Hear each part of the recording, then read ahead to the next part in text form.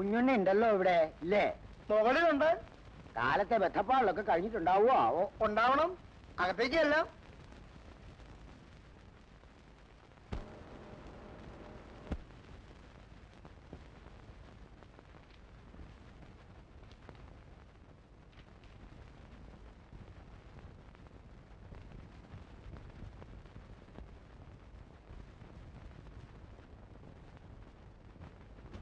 കുഞ്ഞുണ്ണിയെ ആര്?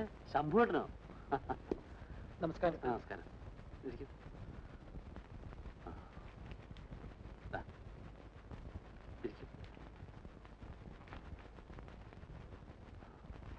ഇരുന്നോളൂ. ഇരിക്കും.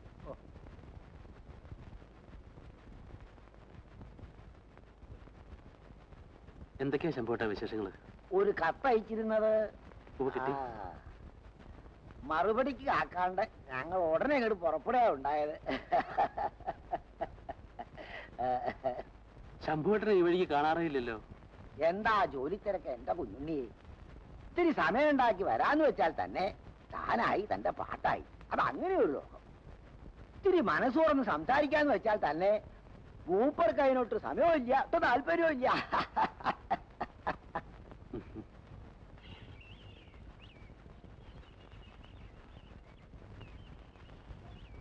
അച്ഛാ, ഇത്ര നേരത്തെയോ? പരീക്ഷയാ. പക്ഷെ അധികം ആളൊന്നും ഉണ്ടാവില്ല. സംഗീതത്തെ പറ്റി ബോധമുള്ള ക്ഷണിക്കപ്പെട്ട കുറെ പ്രമാണിമാര്, അത്രേ ഉള്ളൂ. ക്ഷണിക്കപ്പെട്ടവരായാലും അല്ലാത്തവരായാലും ഒരു സദസ്സിൽ പ്രകടിപ്പിക്കാനുള്ള പ്രാവീണ്യം എനിക്കുണ്ടെന്ന് ഇതുവരെ തോന്നിയിട്ടില്ല. അത്രേ ഉള്ളൂ. സ്വന്തം പ്രാവീണ്യം സ്വയം അറിയാനുള്ള ഒരരങ്ങാത് എന്ന് വെച്ചാൽ തെറ്റ് എന്താ? അതെ അതെ, അങ്ങേപ്പോലെ അപൂർവ സിദ്ധികളുള്ള ഒരാളെ ആദ്യമായി അവതരിപ്പിച്ചു എന്നുള്ള ക്രെഡിറ്റ് ഞങ്ങളുടെ സഭയ്ക്ക് കൈവരികയും ചെയ്യും. എന്താ എന്താ? അതെ,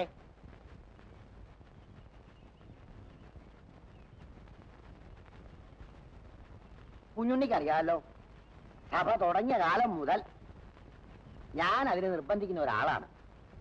കുഞ്ഞുണ്ണിക്ക് പാടാൻ അറിയില്ല വെച്ചാൽ അതറിയുന്ന ഒരാളെ പറഞ്ഞു തരിക. ക്ലബുകളിൽ പാടാനും കയ്യടി വാങ്ങിക്കാനുമുള്ള ഒരു ഉപാധിയായി സംഗീതത്തെ ഞാൻ കണ്ടിട്ടില്ല. എന്നെ സംബന്ധിച്ചിടത്തോളം അത് ഈശ്വര സാക്ഷാത്കാരത്തിനുള്ള ഒരു സാധനയാണ്. അതിനുള്ള സൗകര്യവും സാഹചര്യവും ഉള്ളതുകൊണ്ട് ഞാനത് ചെയ്യുന്നു. അത്രേ ഉള്ളൂ. അറിഞ്ഞതും പഠിച്ചതും മറ്റുള്ളവർ ആസ്വദിക്കുന്നത് കൊണ്ട് എന്താ തെറ്റ് എന്നേ ഞാൻ ചോദിച്ചുള്ളൂ. ആസ്വദിച്ചു കൊള്ളട്ടെ. ഞാൻ ഇവിടെ നിന്ന് സാധകം ചെയ്യുന്നുണ്ട്, പാടുന്നുണ്ട്, പലരും ഇവിടെ വരാറുണ്ട്. ശമ്പളം വന്നിട്ടില്ലേ? കുളത്തിൽ വെച്ച തിരി പോലെ. ഞാനോ എന്നെ പോലെ കുറച്ചാളോ കേട്ടത് കൊണ്ടായില്ലല്ലോ. ലോകം അറിയണ്ടേ? ലോകത്തെ അറിയിക്കുക എന്നുള്ളത് എന്റെ കർമ്മത്തിന്റെ ഭാഗമല്ല. അതിനാഗ്രഹിക്കുകയും ശ്രമിക്കുകയും ചെയ്യുന്ന എത്രയോ ആളുകൾ വേറെയുണ്ട്. എന്നെ എന്റെ പാട്ടിന് വിട്ടേക്കുക, അതാ നല്ലത്. ഓട്ടെ, തവണ വേണ്ട. ഇനി ഇങ്ങനൊരു കാര്യവുമായി ഞങ്ങൾ ഇനി എപ്പോ വരണം? എന്തായാലും തുടക്കം സഭയിൽ തന്നെ വേണം. അത് നിർബന്ധമാണ്. പറഞ്ഞോളൂ, എപ്പോ വേണം? സംഗീതത്തിന് എപ്പോഴാ പൂർണ്ണത ഉണ്ടാവുക? എന്റെ സംഗീതം ഒരു ഉപാസനയാണ്. അത് പ്രകടിപ്പിക്കാനുള്ള ശക്തിയും വിശ്വാസവും എനിക്ക് ഇനിയും കൈവന്നിട്ടുമില്ല.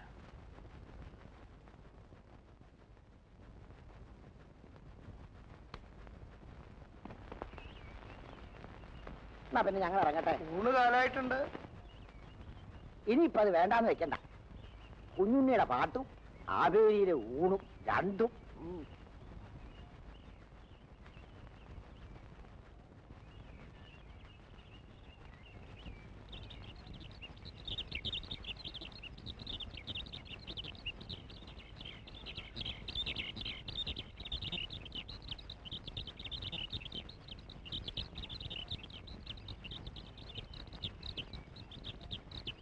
സ്വർണ സന്ധ്യാവന ഭൂമി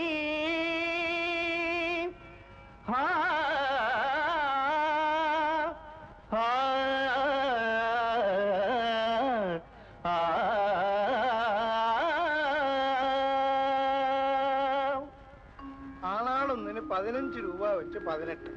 അപ്പൊ എത്രയായി? സ്വർണ സന്ധ്യ. അങ്ങനെ 3 ദിവസം. മാട്ടലയും മാമയലും സ്വർണ സന്ധ്യാവന ഭൂമി കാരാച്ചിറയിൽ വെട്ടിയ തേങ്ങ 1112. 100 150 വെച്ച് കുട്ടന്മാർക്ക് കൊടുത്ത തേങ്ങ 1000. ആ വകയിൽ കിട്ടാനുള്ള അഡ്വാൻസ് തുക 300 രൂപ കഴിച്ച് ബാക്കി എത്ര? ധരിത്രി നിഹാര മനോഹര നിലയം വിശുദ്ധിയുലാവും ബാക്കി എത്ര? ആ മതി നീ നാളെ ആട്ടെ, എല്ലാം അടുക്കി പറക്കി വെക്കും. ഭൂതഗണചോദനം ഭൂതി പരിപൂരണം അഖില ഭുവന വിഭവ സഹജ വഹനം വിദിത വിശദ വരഗുണഗണചലനം അതിശയകര സുകൃതമവയവരദം മഹിത വിഹിത മതി സുഖകര നിമിഷം സ്വർണ സൗജവന ഭൂമി.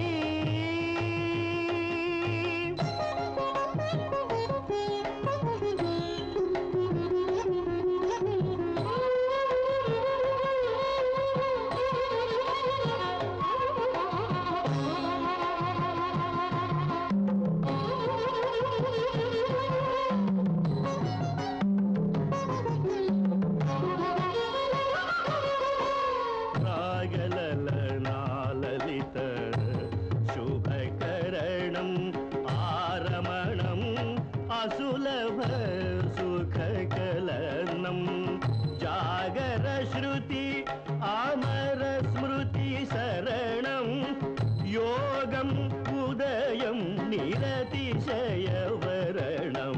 തത്വം മനന സത്വം ജനന സത്യം ലയന ചക്രം മമതാരഹിത ശക്തം നിവൃത്തം പരമഗുപ്തം അനഘം അമല സ്വർണ സൗജവന ഭൂമി.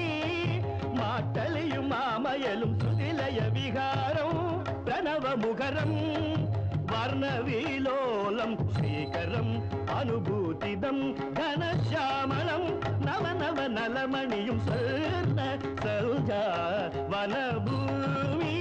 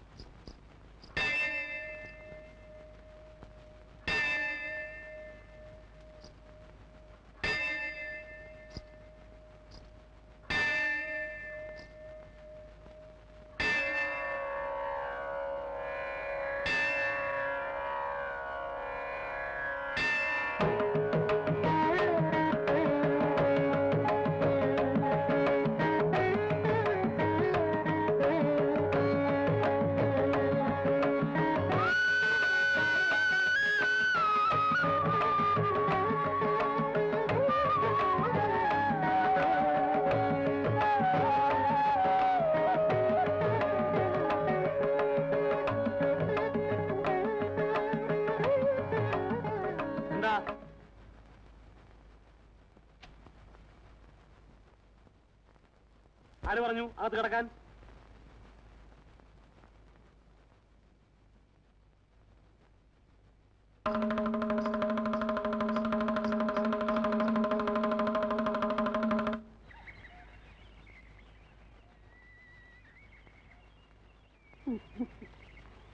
ഞാനാ അവളെ പറഞ്ഞു വിട്ടത് ഒന്ന് വൃത്തിയാക്കാനേ. കുറച്ച് ദിവസം ആയില്ലേ.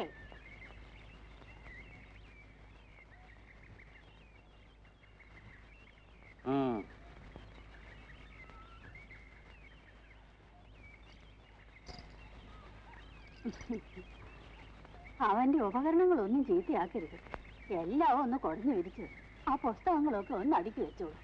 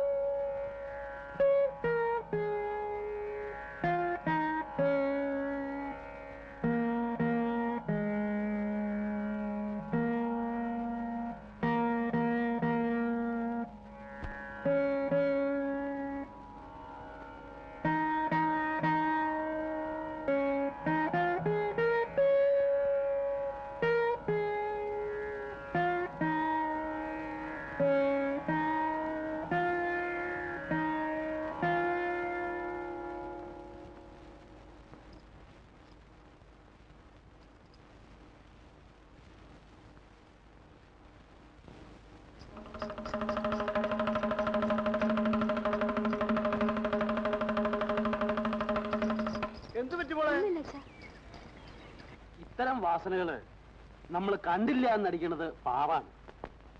അവളെ തീർച്ചയായും സംഗീതം അഭ്യസിപ്പിക്കണം. അവൾക്ക് ഇങ്ങനൊരു വാസനയുണ്ടെന്ന് ഇവിടത്തെ മുഖത്തുനിന്ന് കേൾക്കുന്നത് അത്ഭുതമാണ്. വാസന ഏതായാലും പാരമ്പര്യമാകാൻ വഴിയില്ല. എന്റെ അല്ലേ മോള്? പിന്നെ അവൾ ജനിച്ചതും വളർന്നതും ഈ അന്തരീക്ഷത്തിലല്ലേ? സ്കൂൾ പരീക്ഷ കഴിഞ്ഞിട്ട് അവൾ അക്കാഡമി ചേരട്ടെ. മറ്റുള്ള വിഷയങ്ങളൊന്നും രാമൻ നേരം അന്വേഷിക്കണ്ട. അയ്യോ, എന്തിനാ അക്കാഡമിയൊക്കെ തിരുവേണ്ടിയുള്ളപ്പോ? ഞാനോ? ഞാൻ തന്നെ ഒരു വിദ്യാർത്ഥിയാണ്.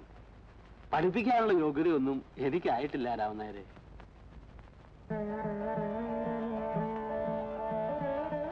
ഈശ്വര, നന്നായി വരും കുട്ടി.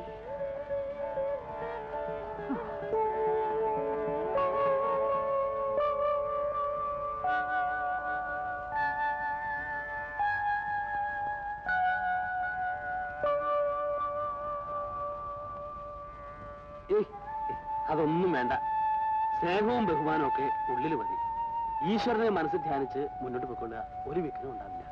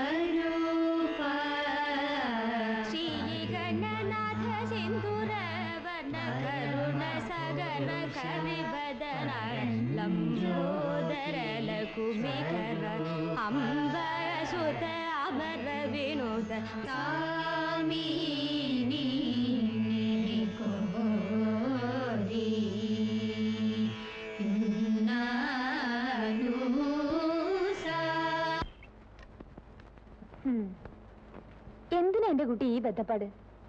പട്ടിയുടെ വാല് മാതിരിയാ എന്റെ ഈ മേശ. ഒരിക്കലും നേരെയാവില്ല. അതും കൂടി ഇങ്ങനെയാക്കാൻ പറ്റുന്നില്ലല്ലോ എന്നാ എന്റെ സങ്കടം. ആ, പോകാൻ നോക്ക്. ബസിന്റെ സമയമായി. പോണില്ലേ? എങ്ങോട്ട്? വീട്ടിലേക്കോ? വട്ടുണ്ടോ എന്റെ കുഞ്ഞെ? ഒന്നാം തരം ഒരു ഞായറാഴ്ച വെറുതെ കളയണോ?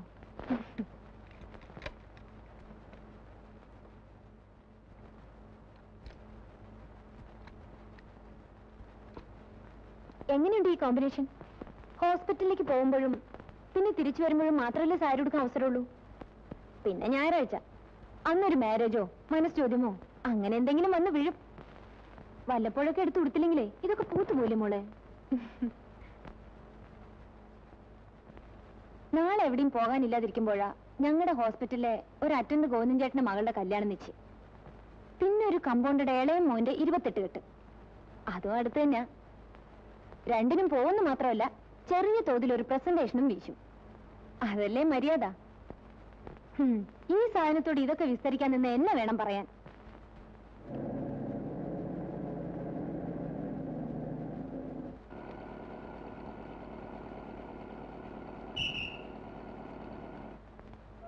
ബസ് വന്നിട്ട് ഏറെ നേരം ആയ മോളെ? ഇല്ല, കാണാഞ്ഞപ്പോ ഞാൻ പേടിച്ചു.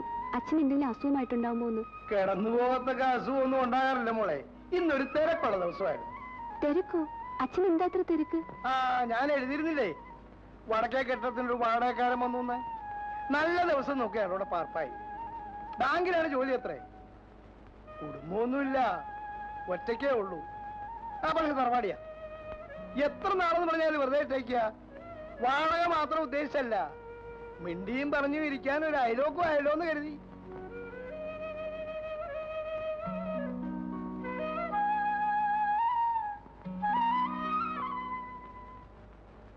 നിന്റെ ജോലി സ്ഥലത്തെങ്ങാനും ഒരു വീട് വാടകയ്ക്കെടുത്ത് താമസം അവിടെ ആക്കിയാലോ എന്നാലോചിക്കും ചിലപ്പോ.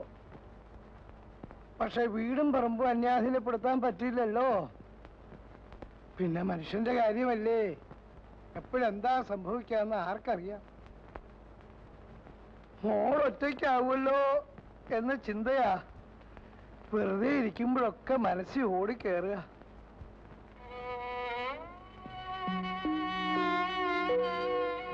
മോളെ വിഷമിപ്പിക്കാനല്ല, ഉള്ളിലുള്ളത് ആരോടെങ്കിലും ഒക്കെ പറയണല്ലോ എന്ന് കരുതി പറഞ്ഞതേ ഉള്ളൂ. ചേട്ടൻ കിടന്നോ? ഇല്ല, മോള് വന്നിട്ടുണ്ട്. ഓ, അത്താഴം കഴിഞ്ഞോ ആവോ? കഷ്ടിച്ച് കഴിഞ്ഞു എന്ന് പറയാം. വേണമെങ്കിൽ കൂടാം. ഏയ്, ഇന്നിനെ ഒന്നും ചെല്ലൂല. വരട്ടെ, നാളെ കിടക്കാം. ഓ, ഞാൻ പറഞ്ഞില്ലേ നമ്മുടെ വാടകക്കാരൻ ബാലു, ബാലേന്ദ്രൻ നായരെന്നാ മുഴുവൻ പേര്.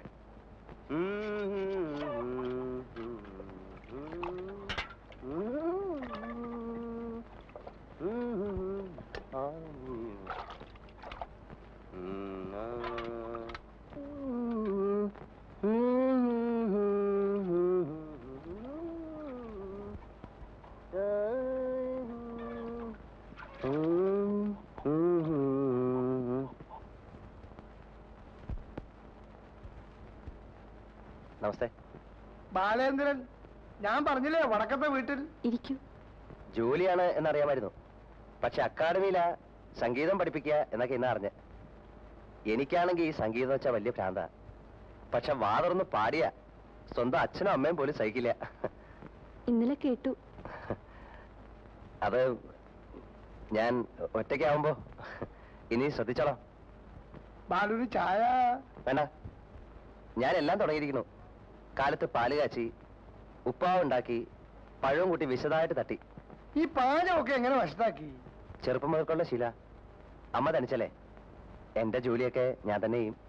അതുകൊണ്ടെന്താ, ബാങ്കിൽ ജോലി കിട്ടി ഒറ്റയ്ക്ക് താമസിക്കേണ്ടി വന്നപ്പോ ഒരു ബുദ്ധിമുട്ടും തോന്നിയില്ല. എപ്പോഴാ പോവാ? നാളെ. നേര് പറയാലോ, എന്നെ ഒരു സംഗീതജ്ഞനാക്കണമെന്ന് അമ്മയ്ക്ക് വലിയ മോഹം ഉണ്ടായിരുന്നു. ഒരു മാഷ ഏർപ്പെടുത്തിയ. പക്ഷേ അച്ഛന് സംഗീതത്തെ പറ്റി അല്പം വിവരം ഉണ്ടായിരുന്നുകൊണ്ട് പുള്ളി പറഞ്ഞതങ്ങ് നിർത്താൻ, വേണ്ട പഠിക്കണ്ടെന്ന്. ഓരോരുത്തർക്ക് ഓരോന്ന് പറഞ്ഞിട്ടുണ്ട്. അവനവന്റെ ജോലി ഭംഗിയായിട്ട് ചെയ്യുക. മേശപ്പുറത്ത് കുന്നുകൂടി കിടക്കുന്ന ഈ ഫയലിന്റെ ഇടയ്ക്ക് സംഗീതത്തിനൊക്കെ എവിടെ സൗകര്യം കിട്ടുക? മനസ്സിൽ അല്പം സംഗീതം ഉണ്ടാവുക ഒരു ഭാഗ്യ. അത് പഠിക്കാനും പിന്നെ പഠിപ്പിക്കാനും കഴിയാന്നുള്ളത് വലിയ ഭാഗ്യ. അതെ, വീടിന്റെ സൗകര്യങ്ങളൊക്കെ ഞാൻ തനിച്ചല്ലേ, വല്ലതും ഉണ്ടാക്കി കഴിക്കണം. എഴുതാനും വായിക്കാനും ഒന്ന് കിടക്കാനുള്ള സൗകര്യവും വേണം. കുറച്ചുപേരെ കാണാനുണ്ട്, ഒന്ന് കറങ്ങിയിട്ട് വരാം. ഉച്ചയ്ക്ക് ഊണ് ഇവിടെ ആവാം. മോള് വന്നതല്ലേ? ഉദ്ഘാടന ദിവസം ആയതുകൊണ്ട് സ്വയംകൃതിയാവാന്ന് കരുതിയതാണ്. ആയിക്കോട്ടെ, വരാം. പറ്റേ. അമ്മ അടക്കമുള്ള എല്ലാ സ്ത്രീകളെക്കാളും ഭേദമായ എന്റെ പാചകം എന്നാ ഞാൻ വിചാരിച്ചത്. തോറ്റു. പിന്നെ വാസന കൊണ്ട് രുചി അറിയാനുള്ള മിടുക്ക്, അതും തെറ്റി. ഒന്നാം തരം എന്നൊക്കെ പറഞ്ഞാ മതിയോ? ഒരാ സറണ്ടർ. അല്ല, ഉദ്യോഗത്തിന്റെ സംഗീതത്തിന്റെ ഇടയ്ക്ക് ഇതൊക്കെ എങ്ങനെ വശാക്കി? അമ്മ ഉണ്ടായിട്ടും ബാലു ഇതൊക്കെ ശീലിച്ചില്ലേ? അമ്മയില്ലാത്തോണ്ട് ഇവളും. ഫലത്തിൽ നിങ്ങളുടെ രണ്ടുപേരുടെയും കഥ ഒരുപോലെയായി. പാചക വിദ്യയെ തോറ്റു എന്ന് പറഞ്ഞാ തോറ്റെന്ന് അർത്ഥമില്ല. ഞാൻ ചില അവസാന പ്രയോഗങ്ങൾ കാണിച്ചു തരാം. അടുത്ത ആഴ്ച വരുമല്ലോ. വേണ്ട, ഞാൻ എടുത്തോളാം.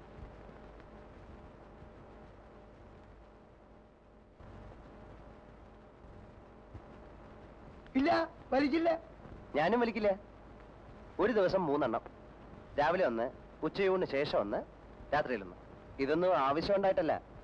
കോളേജിൽ പഠിക്കുന്ന കാലത്ത് മുണ്ട് മടക്കി കുത്തുക, മീശ വെക്കുക, സിഗരറ്റ് വലിക്കുക, ഇതൊക്കെ ചെയ്തില്ലെങ്കിൽ ആണുങ്ങളാവില്ല എന്നൊരു ധാരണ ഉണ്ടല്ലോ. അങ്ങനെ കിട്ടിയതാ. ഇതേ ഉള്ളൂ പേരിന് മാത്രം. പുതിയ ശീലമൊന്നുമല്ല. പാല് തന്നോണ്ട് വലിച്ചേ ഉള്ളൂ. ഒരു അപേക്ഷയുണ്ട്. ഒരു പാട്ട് കേട്ടാ കൊള്ളാന്നുണ്ട്. ഇപ്പോഴോ? ഒന്ന് പാടും മോളെ. ഇപ്പോഴെങ്ങനെയാ അച്ഛാ പാടുക? ഊണ് കഴിഞ്ഞ ഉടനെ പാടൂലെന്നാണെങ്കിൽ ഞാൻ നിർബന്ധിക്കുന്നില്ല. പിന്നെ എപ്പോഴാ പാടാൻ കഴിയാന്ന് വെച്ചാ അപ്പൊ ഞാൻ വന്ന് കേട്ടോളാം. ഉച്ചയൂണ് കഴിഞ്ഞാ ഒരു 10 മിനിറ്റ്.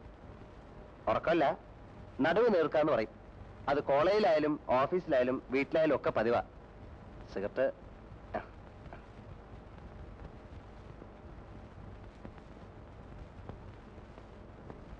കാത്തു കാത്തിരുന്ന അച്ഛന് കിട്ടിയ അയൽവക്കം കൊള്ളാം. നമ്മൾ കേട്ടിരിക്കാന്നുള്ള ജോലി മാത്രമല്ലേ ഉള്ളൂ. അങ്ങോട്ടൊന്നും പറയാൻ പറ്റില്ലല്ലോ.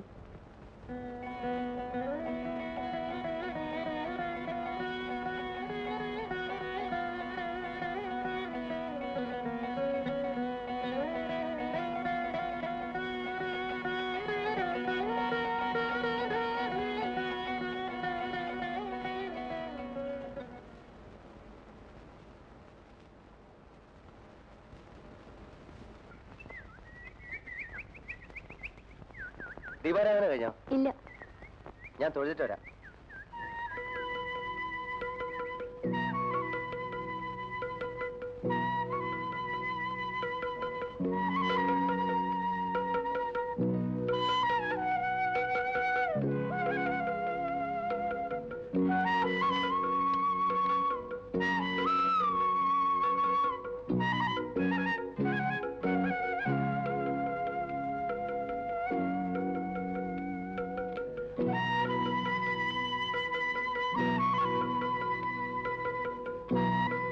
ഒരാളും കൂടെ ഉണ്ട്. ഒന്നിക്കണേ. വെളുപ്പിനെ തന്നെ പുറപ്പെട്ടു അല്ലേ? കോളേജ് ഹോസ്റ്റലിൽ നിന്ന് കിട്ടിയ ദുശീലങ്ങളിൽ ഒന്നാ അതിരാവിലെ എണീറ്റ് കടയിൽ നിന്നൊരു ചായ കുടിക്കണം. കൂട്ടത്തിലൊരു വ്യായാമമായി. ഈ നടപ്പേ. ഹോസ്റ്റലിലെ ഫുഡൊക്കെ എങ്ങനെ? വലിയ പ്രത്യേകതയൊന്നുമില്ല. സ്വന്തമായിട്ട് ഉണ്ടാക്കി കഴിക്കാൻ? ഹേയ്, എല്ലാ ഹോസ്റ്റലിലെയും കുക്ക് ഒന്ന് തന്നെ എന്റെ സംശയം. എല്ലാം ടേസ്റ്റ് ഒന്ന് തന്നെ. എവിടാ പഠിച്ചത്? അക്കാഡമിയില. അപ്പൊ ഇപ്പൊ പഠിപ്പിക്കുന്നു? അവിടെ തന്നെ. ആ, അതൊരു ഭാഗ്യം തന്നെ. ടൗണിലെ ആദ്യം പോസ്റ്റിംഗ് കിട്ടിയത്. പിന്നെ കുറെ കഷ്ടപ്പെട്ട ഇങ്ങോട്ട് മാറ്റാൻ വാങ്ങിയത്. എന്തൊക്കെയായാലും നഗരത്തിന്റെ ചട്ടവട്ടങ്ങളും നമ്മുടെ ഒരു ശീലമായിട്ട് ഒത്തുപോവില്ല. സമയം കളയാൻ സിനിമയോ ബീച്ചോ കോഫി ഹൗസോ എങ്ങനെ? നഗര ജീവിതമാണോ കൂടുതൽ ഇഷ്ടം? ഞാൻ പുറത്തൊന്നും പോവാറില്ല. ക്ലാസ് കഴിഞ്ഞാൽ ഹോസ്റ്റൽ, അത്ര തന്നെ. ബസ് എത്ര മണിക്കെത്തും? 11 ആവും. അപ്പൊ ലേറ്റ് ആവില്ലേ? തിങ്കളാഴ്ച ദിവസം അങ്ങനെ ചില സ്വാതന്ത്ര്യമൊക്കെ ആവാം. ആ, ഒരു കാര്യം പറയാൻ മറന്നു. അടുത്ത ആഴ്ച വരുമ്പോ കുറെ നല്ല വീക്കിലികളും മറ്റും സംഘടിപ്പിച്ചുകൊണ്ടുവന്നാൽ കൊള്ളാം. ഇവിടെ കിട്ടാനില്ല. ബുദ്ധിമുട്ടില്ല എന്ന് വെച്ചാൽ മാത്രം. അല്ല, ഇത്തവണ പാടില്ല. അടുത്ത പ്രാവശ്യങ്ങളിൽ ഒരു പാട്ട്.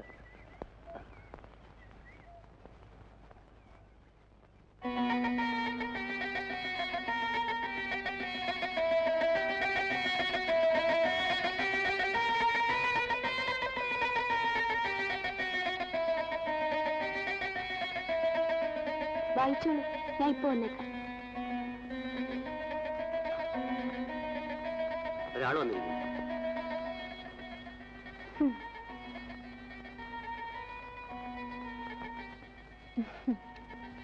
ഇന്ന് ഡ്യൂട്ടി ഉച്ചയ്ക്ക് കഴിഞ്ഞു. ഹോസ്റ്റലിൽ പോയി ഒറ്റയ്ക്ക് കൂത്തിരിക്കുന്ന കാര്യം ആലോചിക്കാനേ വയ്യ. തന്നെയും കൂട്ടി ഒന്ന് പുറത്തു പോയാലോന്ന് ആലോചിച്ചാ വന്നത്. എനിക്ക് ക്ലാസ് ഉണ്ടല്ലോ, അതൊക്കെ ഞാൻ പ്രിൻസിപ്പളമ്മയെ കണ്ടു പറഞ്ഞോളാം. ഒരു സ്റ്റൈലൻ സിനിമയുണ്ട്. ട്രാജഡിയൊന്നുമില്ല. 1 മാസത്തേക്ക് ചിരിക്കാനുള്ള വകയുണ്ടെന്നാ കണ്ടവരെല്ലാം പറഞ്ഞത്. ശരി, എന്നാ വേണ്ട, സിനിമ വിട്ടേക്കാം. ഹാൻഡ്ലൂമിന്റെ എക്സിബിഷൻ സ്റ്റാൾ തുറന്നിട്ടുണ്ട്. നല്ല സെലക്ഷൻസ് ഉണ്ടാവും. ചീപ്പുമാണ്. അടുത്ത ആഴ്ച കുട്ടികൾക്ക് പരീക്ഷയാ. തന്നെപ്പോലെ ഇത്ര കണ്ണി ചോരയില്ലാത്ത ഒരെണ്ണത്തിന് ഞാൻ ജീവിതത്തിൽ കണ്ടിട്ടില്ല. ഇഷ്ടമുള്ളവർക്ക് വേണ്ടി വല്ലപ്പോഴും ഒരു ചെറിയ ത്യാഗം ചെയ്യുന്നതേ തെറ്റൊന്നല്ല കേട്ടോ. വൈകുന്നേരം അങ്ങ് വരുമല്ലോ, നോക്കിക്കോ. ഞാൻ ഒറ്റയ്ക്ക് റൂമിൽ കുത്തിരുന്ന് ബോറടിച്ച് മരിക്കും. പിന്നെ നാളെ പോലെ തനിക്ക് ആരാ കൂട്ടുണ്ടാകാൻ പോണെന്ന് അറിയണമല്ലോ. ഇവിടെ ഒരു കോൺഫറൻസ് ഉണ്ടായിരുന്നു ഞങ്ങളുടെ ഈ ബാങ്കുകാരുടെ. ഇന്നലെ അറിഞ്ഞത്. കാലത്തുള്ള മെയിലിന് പുറപ്പെടുകയും ചെയ്തു. അതുകൊണ്ട് വീട്ടിൽ അച്ഛനോട് പറയാൻ പറ്റില്ല. ഇരിക്കൂ. ഞാൻ ക്ലാസ്സിൽ നിന്ന് ഓടി വന്നത്. എപ്പോഴാ ക്ലാസ് കഴിയാ? 4 മണിക്ക്. അല്ല, ഉച്ചയ്ക്ക്. അത് 1 മണിക്ക്. എന്താ? ഒന്നും ഉണ്ടായിട്ടല്ല. ഈ കോൺഫറൻസ് എന്നൊക്കെ പറഞ്ഞ അതൊക്കെ ഒരു പേരിനെ ഉണ്ടാവും. അവിടെ പോയി ഒന്ന് തല കാണിച്ചിട്ട് വന്നാൽ മതി. അല്ല, വേറൊന്നുമല്ല. ചെറുപ്പത്തിലോ മറ്റോ വന്നൊരു ഓർമ്മയുള്ളൂ പട്ടണത്തിലെ. ഇവിടെ കാണാൻ പലതും ഉണ്ടാവും അല്ലേ? പിന്നെ പട്ടണമല്ലേ, പലതും ഉണ്ടാവും. എനിക്കത്ര വലിയ പരിചയമില്ലാത്തതുകൊണ്ടാണ്. ഈ ക്ലാസിന്റെ ഏർപ്പാട് അത്ര വലിയ താമസാവില്ല അച്ഛാ. ഒന്നിച്ചു പോകായിരുന്നു എന്ന് വെച്ച് പറഞ്ഞാണ്. എനിക്കും ഇവിടെ അത്ര വലിയ പരിചയമൊന്നുമില്ല. അപ്പൊ രണ്ടുപേരും കണക്കല്ലേ? എവിടെ താമസം? ഏയ്, അതിനൊന്നും സാവകാശമില്ല. വൈകുന്നേരം തന്നെ തിരിച്ചു പോണം. അച്ഛനോട് വല്ലതും പറയാനുണ്ടെന്ന് വെച്ചാ? ഇല്ല, ഒരു പീരീഡ് കഴിഞ്ഞു. എന്നാ പിന്നെ ഞാൻ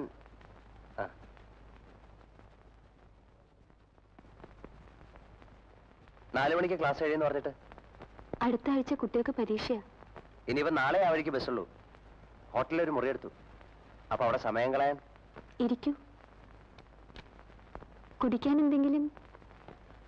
ഇവിടെ ആണുങ്ങളായിട്ട് ആരുമില്ലെന്ന് വന്നു കഴിഞ്ഞപ്പോഴാ ഓർത്തത്. വല്ലാണ്ട് വിഷമിച്ചു.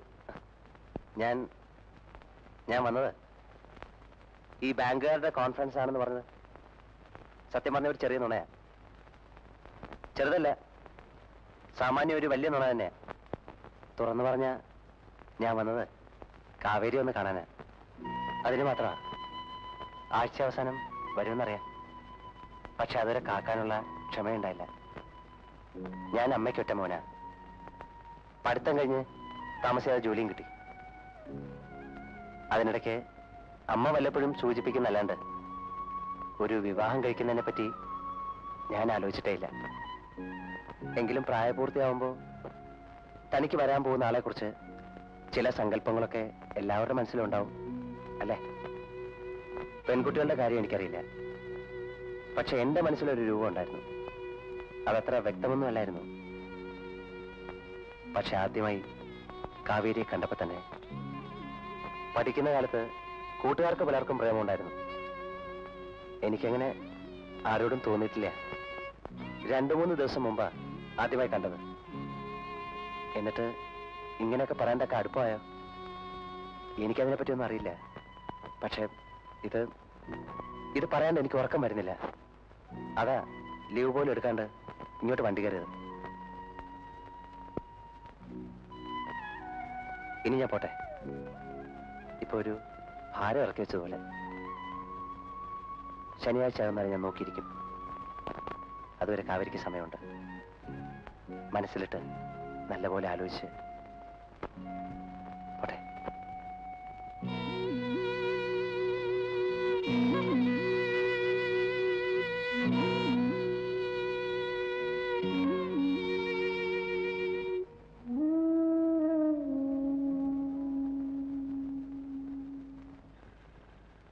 പരിചയപ്പെട്ടിടത്തോളം ബാലു കൊള്ളാവുന്ന ഒരു ചെറുപ്പക്കാരനാണെന്നാണ് എനിക്ക് തോന്നുന്നത്. അയാൾക്ക് വേറെ പ്രാരാബ്ധമൊന്നുമില്ല. വേണ്ടതിലധികം സ്വത്തുണ്ട്. ഭേദപ്പെട്ട ഒരു ജോലിയുണ്ട്. ഇങ്ങനൊരു ആഗ്രഹം പറഞ്ഞുകൊണ്ട് ഇങ്ങോട്ട് വന്നതുമാണ്.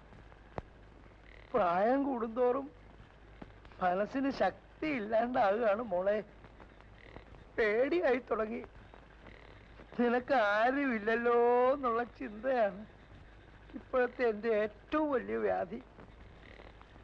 നാളെ ബാലു ഒരു മറുപടി പ്രതീക്ഷിക്കുന്നുണ്ട്. എല്ലാം കൊണ്ടും അനുകൂലമായ ഒരു കാര്യമാണെന്നാണ് എനിക്ക് തോന്നുന്നത്. എല്ലാ കാര്യങ്ങളും നിനക്കറിയാം. ഇത് കൂടുതലൊന്നും അച്ഛന് പറയാനില്ല.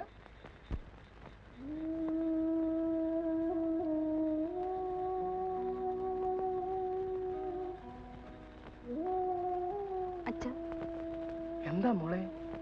അച്ഛൻ ബാലുവിനോട് എല്ലാം പറഞ്ഞോ?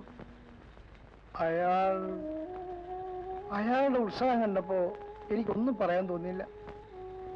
അച്ഛൻ ഇഷ്ടപ്പെടുന്ന ബന്ധത്തിന് ഞാൻ എതിരല്ല. പക്ഷേ എന്റെ എല്ലാ കാര്യങ്ങളും അയാൾ അറിഞ്ഞിരിക്കുന്നതല്ലേ അച്ഛാ ഞങ്ങളുടെ ഭാവിക്ക് നല്ലത്.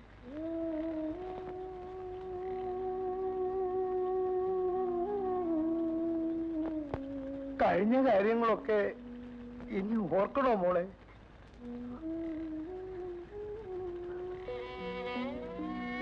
അച്ഛൻ ഒരാഗ്രഹം പറഞ്ഞേ ഉള്ളൂ. ഇനിയൊക്കെ മോളുടെ ഇഷ്ടം.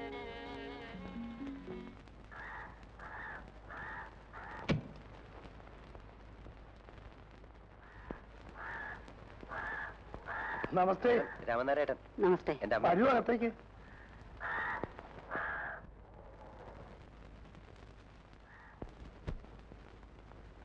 രാമനായരെ നേരിട്ട് കണ്ടിട്ടില്ലെന്നേ ഉള്ളൂ. ഇവിടുത്തെ കാര്യങ്ങൾ പറയുമ്പോ ഇവന് 100 നാക്കാ. ഇങ്ങോട്ടിരിക്കാം. രാമനായർ ഇരുന്നോളൂ, ഞാനിവിടെ ഇരുന്നോളാം. അങ്ങോട്ടിരിക്കാലോ. ഏയ്, ഞാൻ പറയാതെ അവൻ ഇരിക്കൂല. അങ്ങനെയാ ശീലം. ഇരുന്നോടാ മോനെ.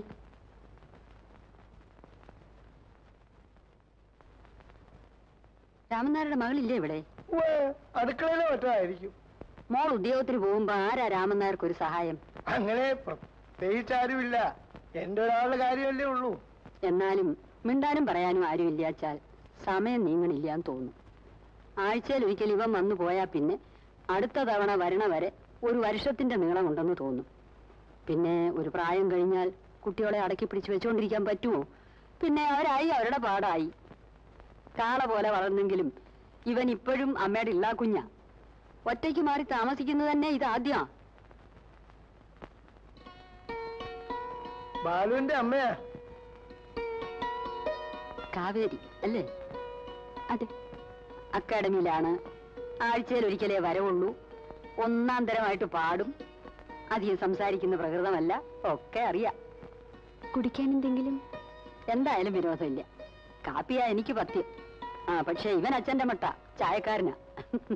വെളുപ്പിനെ പുറപ്പെട്ടതല്ലേ, കഴിക്കാൻ? എനിക്കൊന്നും വേണ്ട. യാത്ര തന്നെ പതിവില്ലാത്തതാ.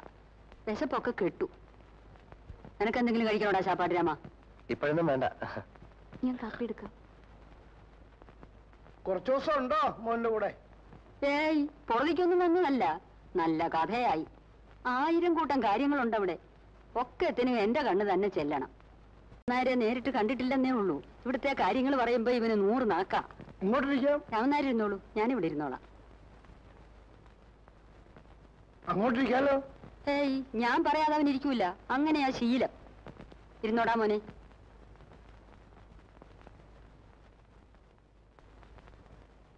രാമനായരുടെ മകളില്ലേ ഇവിടെ? അടുക്കളയിലോ മറ്റായിരിക്കും. മോൾ ഉദ്യോഗത്തിന് പോകുമ്പോ ആരാ രാമനായർക്കൊരു സഹായം? അങ്ങനെ പ്രത്യേകിച്ചാരുമില്ല. എന്റെ ഒരാളുടെ കാര്യമല്ലേ ഉള്ളൂ. എന്നാലും മിണ്ടാനും പറയാനും ആരും ഇല്ലാച്ചാൽ സമയം നീങ്ങണില്ലാന്ന് തോന്നും. ആഴ്ചയിൽ ഒരിക്കൽ ഇവൻ വന്നു പോയാ പിന്നെ അടുത്ത തവണ വരണ വരെ 1 വർഷത്തിന്റെ നീളം ഉണ്ടെന്ന് തോന്നും.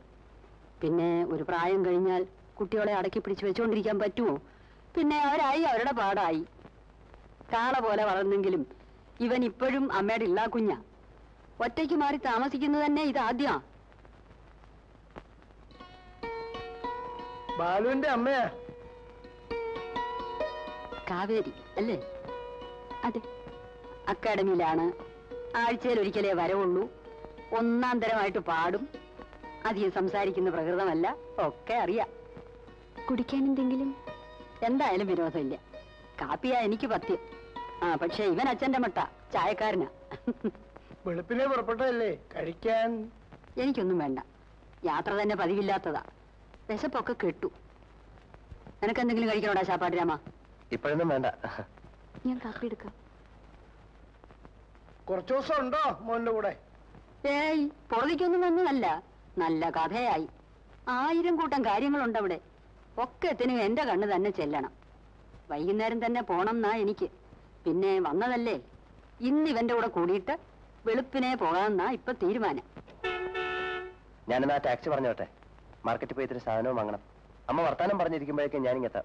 എന്ത് സാധനം വാങ്ങിക്കാൻ? എനിക്ക് നീ വലിയ സദ്യ ഒന്നും ഒരുക്കണ്ട. അല്ല, ഉച്ചയ്ക്ക് ഊണ് ഇവിടുന്നാവാം.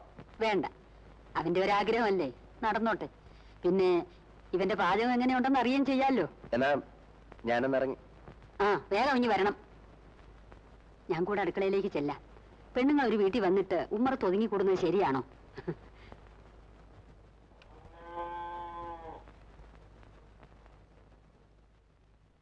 പാലിനെങ്ങനാ? പശു ഉണ്ടോ? ഉണ്ട്. ആരാ വിറ്റയൊക്കെ നോക്കാനും ഒഴിച്ചു കെട്ടാനും? അച്ഛൻ തന്നെയുള്ളൂ. ഇങ്ങനെയുള്ള കാര്യങ്ങൾ ആലോചിക്കുമ്പോഴാ പെൺകുട്ടികളെ ജോലിക്ക് പോണത് ശരിയല്ല എന്ന് ഞാൻ പറയണത്. പിന്നെ ഒരു കണക്കിന് നോക്കിയാ 4 ലക്ഷം പഠിച്ച പെൺപിള്ളേര് വീട്ടിലിരുന്ന് വേറെ ഇറങ്ങണമെന്ന് ശരിയല്ല. മോളെ ചായ അവിടെ വെച്ചേരെ. അവൻ ചന്തയിലോ മറ്റോ പോയിരിക്കുക, അവന്റെ അമ്മയെ സൽക്കരിക്കാനുള്ള ചട്ടവട്ടങ്ങൾ ഒരുക്കാൻ. ഞാൻ ആറ്റിത്തരാലോ. വേണ്ട മോളെ, എന്റെ ഭാഗം എനിക്കല്ലേ അറിയൂ.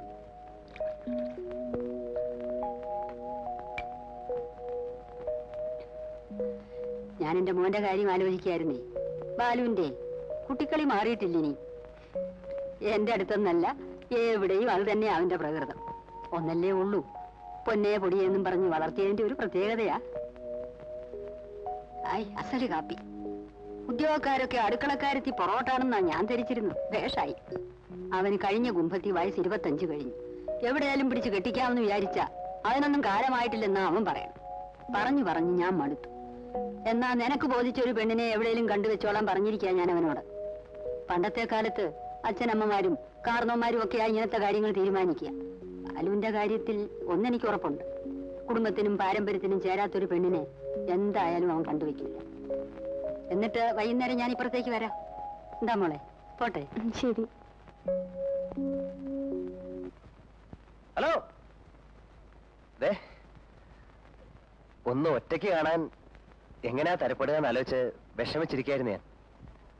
കുളിക്കാൻ പോകുമ്പോഴാ കണ്ടത് വീട്ടിൽ നിന്ന് പുറത്തിറങ്ങണ. മുണ്ടും മാറി ഉടുപ്പിട്ടുണ്ട് ഓടുകയായിരുന്നു ഞാൻ. അമ്മ ഉറക്കണീറ്റിട്ടില്ല. അമ്പലത്തിലേക്കായിരിക്കും അല്ലേ? അതെ. ഞാൻ താമസിക്കുന്ന സ്ഥലവും പരിസരവും കാണാൻ അമ്മ വന്നെന്ന് പറഞ്ഞില്ലേ, അതിന് വലിയ നുണയാ. അമ്മ വന്നത് കാവേരി കാണാനാ, അതിനുവേണ്ടി മാത്രം. കാര്യങ്ങളൊക്കെ പറഞ്ഞു കേട്ടപ്പോ അമ്മ പറഞ്ഞു അമ്മയും കൂടെ വരുന്നത്. അപ്പൊ ഇറങ്ങിയ വല്ലാത്തൊരു പേടി. അമ്മയുടെ ടേസ്റ്റ് എനിക്കറിയാം.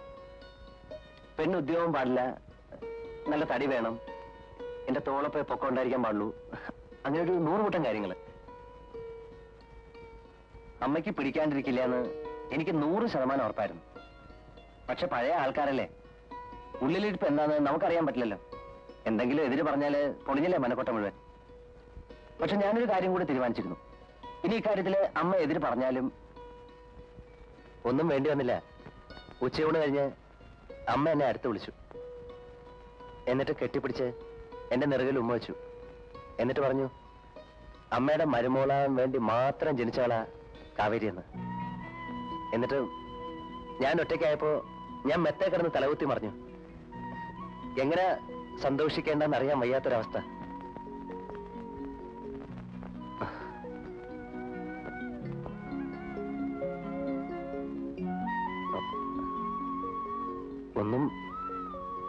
ഒന്നും പറഞ്ഞില്ലല്ലോ. ബാലു ഇപ്പോ അമ്മയെ കൂട്ടിക്കൊണ്ടുവരാൻ പാടില്ലായിരുന്നു. നമ്മുടെ ഒരു തീരുമാനത്തിലെത്തുകയല്ലേ ആദ്യം വേണ്ടത്. അതിനുശേഷമല്ലേ അച്ഛനും അമ്മയൊക്കെ അറിയണ്ടു. തീരുമാനം എന്ന് പറഞ്ഞ അതിപ്പോ ഞാൻ എത്ര മുമ്പ് തീരുമാനിച്ചാണ്. തീരുമാനം ഒരു പക്ഷത്തുനിന്ന് മാത്രം മതിയോ? ഇങ്ങനെ ഒരു കാര്യത്തെക്കുറിച്ച് ആലോചിക്കുന്ന തന്നെ എനിക്കൊരു ആവേശമായിരുന്നു. എല്ലാം കാവേരിയുടെ ഇഷ്ടമാണെന്ന് രാമൻ നാരായിട്ട് പറയുകയും ചെയ്തു. അതിനപ്പുറം കൂടുതലൊന്നും ആലോചിക്കാൻ എനിക്ക് മനസ്സുണ്ടായില്ല. അതാ സത്യം. എന്നാൽ എന്റെ ബുദ്ധിമോശം കൊണ്ട് ഞാൻ ആദ്യം ചോദിക്കാൻ വിട്ടുപോയ ഒരു കാര്യം ചോദിച്ചോട്ടെ. കാവേരിയുടെ മനസ്സിൽ മറ്റെന്തെങ്കിലും തീരുമാനം? ഇല്ല. എന്നോട് എന്തെങ്കിലും ഇഷ്ടക്കുറവ്? ഇല്ല, ബാലുവിനോട് എനിക്ക് ഒരു ഇഷ്ടക്കുറവും തോന്നിയിട്ടില്ല. പിന്നെന്താ? കണ്ടു, പരിചയപ്പെട്ടു എന്നുള്ളതിൽ കവിഞ്ഞ് എന്നെക്കുറിച്ച് എന്തെങ്കിലും ബാലുവിനറിയോ? കൂടുതലായിട്ട് എന്തെങ്കിലും അറിയണമെന്ന് എനിക്ക് തോന്നിയിട്ടില്ല. അറിഞ്ഞതിൽ കൂടുതലൊന്നും ഞാൻ അന്വേഷിച്ചിട്ടില്ല. ഒരു വിവാഹത്തെക്കുറിച്ച് ആലോചിക്കാനുള്ള അവകാശം പോലും എനിക്കില്ല. പ്രായമായ അച്ഛൻ മകൾക്കൊരു ഭർത്താവുണ്ടായി കാണണമെന്നാണ് അച്ഛൻ്റെ ഏറ്റവും വലിയ ആഗ്രഹമെന്ന് എനിക്കറിയാം. ഇപ്പോ എല്ലാം അറിഞ്ഞിരുന്നുകൊണ്ട് വിധിയുടെ മുന്നിൽ കൈയും കെട്ടി നിന്നു കൊടുക്കാനും ഞാൻ ശീലിച്ചു കഴിഞ്ഞു. കാവേരി പറയുന്നത് എനിക്ക് മനസ്സിലാവുന്ന കാര്യങ്ങളല്ല. ബാലുവിന് ഇഷ്ടമാണ്, അമ്മയ്ക്ക് ഇഷ്ടമാണ്, അച്ഛൻ ഇഷ്ടമായിരിക്കാം. കാര്യങ്ങൾ ഇവിടെ വരെ കൊണ്ടെത്തിച്ചില്ലേ? പക്ഷേ ഇനിയെങ്കിലും ബാലു എന്നെക്കുറിച്ച് ചിലതറിയണം. അറിഞ്ഞിട്ട് പുതിയൊരു കാവേരിയെ പറ്റി ബാലു ആലോചിക്കണം. ഇനിയൊരു ജന്മമുണ്ടെങ്കിൽ പോലും എനിക്ക് മറക്കാൻ കഴിയാത്ത എന്റെ കഴിഞ്ഞ കാലം.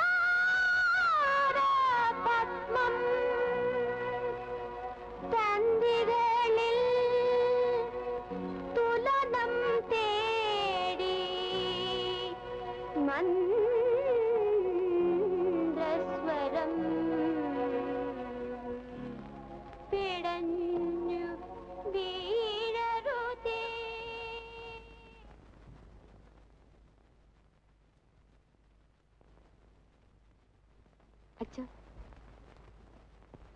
കാപ്പി.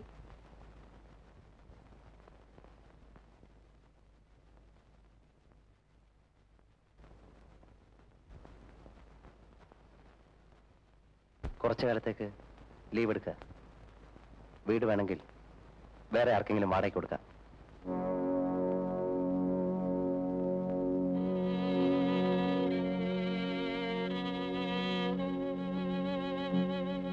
പോട്ടെ.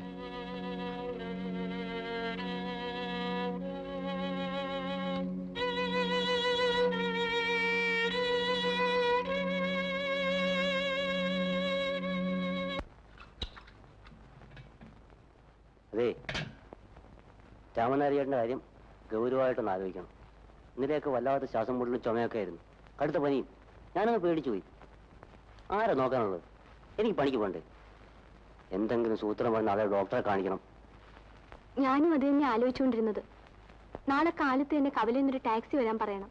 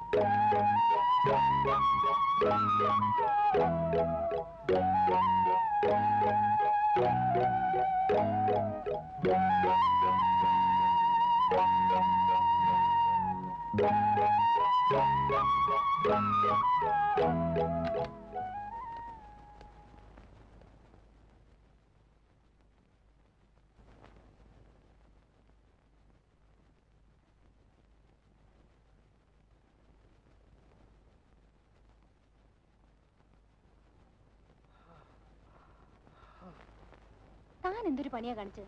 അച്ഛൻ അസുഖമാണെന്ന് അറിഞ്ഞിട്ടും താനൊരു വാക്കുപോലും പറയാതെ പൊക്കളഞ്ഞല്ലോ. ഞാൻ അറിഞ്ഞിട്ടല്ല പോയത്, വീട്ടിൽ ചെന്ന് കഴിഞ്ഞേ അറിഞ്ഞുള്ളൂ. ആ, ഏതായാലും ഇങ്ങോട്ട് കൊണ്ടുവരാൻ തോന്നിയത് നന്നായി. ഇനിയിപ്പോ താനൊരു കാര്യം ചെയ്യും, മുറി പോയൊന്ന് കുളിച്ച് ഡ്രസ്സൊക്കെ മാറി വാ.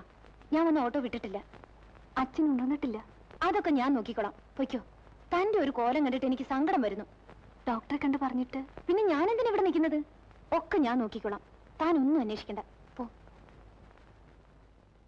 ആ പിന്നെ ലീവോ മറ്റോ എടുക്കണമെങ്കിലേ പ്രിൻസിപ്പളമ്മേ കണ്ടിട്ട് വന്നാ മതി. ഒരു ധൃതിയും പിടിക്കണ്ട കേട്ടോ.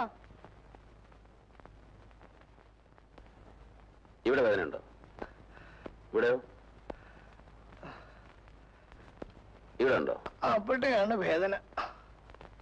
എത്ര കാലമായി തുടങ്ങിയിട്ട്? ഓ, അത് പണ്ട് മുതലേ ഉള്ളതാ. എന്നിട്ട് എന്ത് ചികിത്സ ചെയ്തു? വേദന കൂടുമ്പോ ലേശ സോഡാപ്പൊടി വാങ്ങിച്ച് കഴിക്കും. അടുത്ത കാലത്ത് അതുകൊണ്ടും കുറയില്ല എന്ന് കണ്ടപ്പോഴാണ് വൈദ്യന്റെ കഷായം തുടങ്ങിയത്. ഏതായാലും ഇനി കുറച്ച് ദിവസത്തേക്ക് മരുന്നൊക്കെ തെറ്റാതെ കഴിക്കണം. ദേഹം അനക്കാതെ നോക്കണം. കുഴപ്പമൊന്നുമില്ല. ശ്രദ്ധിച്ചാൽ 2 ദിവസം കൊണ്ട് മാറാവുന്ന രോഗമുള്ളൂ. ഡോക്ടറെ, എനിക്ക് എന്നത്തേക്ക് വീട്ടിൽ പോവാം? അതുകൊള്ള. ഇന്നിങ്ങോട്ട് വന്നതല്ലേ ഉള്ളൂ. പരിശോധനയൊക്കെ ഒന്ന് കഴിയട്ടെ, പറയാം.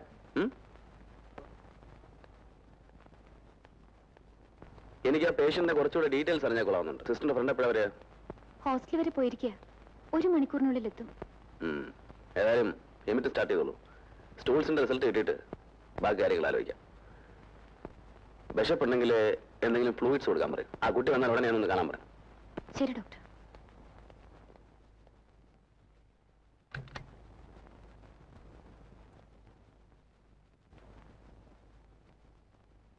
അച്ഛനെന്താ ഇങ്ങനെ നോക്കുന്നത്?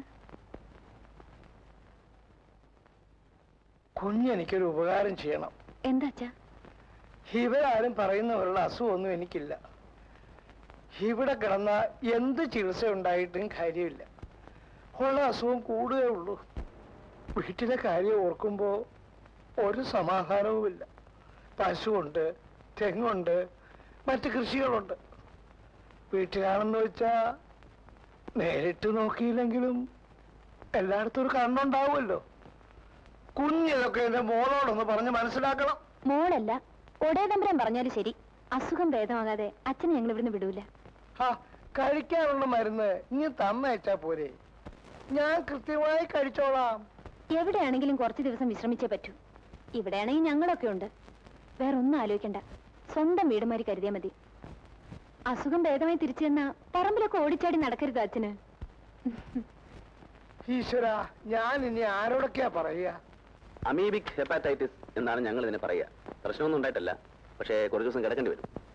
ഇവിടെയാണോ അതോ നാട്ടിലേതെങ്കിലും ഹോസ്പിറ്റലാണോ, എവിടെയാണ് സൗകര്യം എന്നുള്ളത് നിങ്ങൾ തന്നെ തീരുമാനിക്കണം. നാട്ടിൽ പോയാൽ ശരിയാവില്ല ഡോക്ടർ. അതൊരു പട്ടിക്കാടാണ്. നല്ലൊരു ഹോസ്പിറ്റൽ ഉണ്ടാവുമെന്ന് പോലും അവിടെ സംശയമാണ്. അല്ലേ? അത് വേണ്ട ഡോക്ടർ. ട്രീറ്റ്മെന്റ് ഇവിടെ തന്നെ ആവാം. അതാ നല്ലത്. ഓ, ഇറ്റ്സ് ഓക്കെ. എങ്ങനെയാ, ലീവ് കിട്ടുമോ?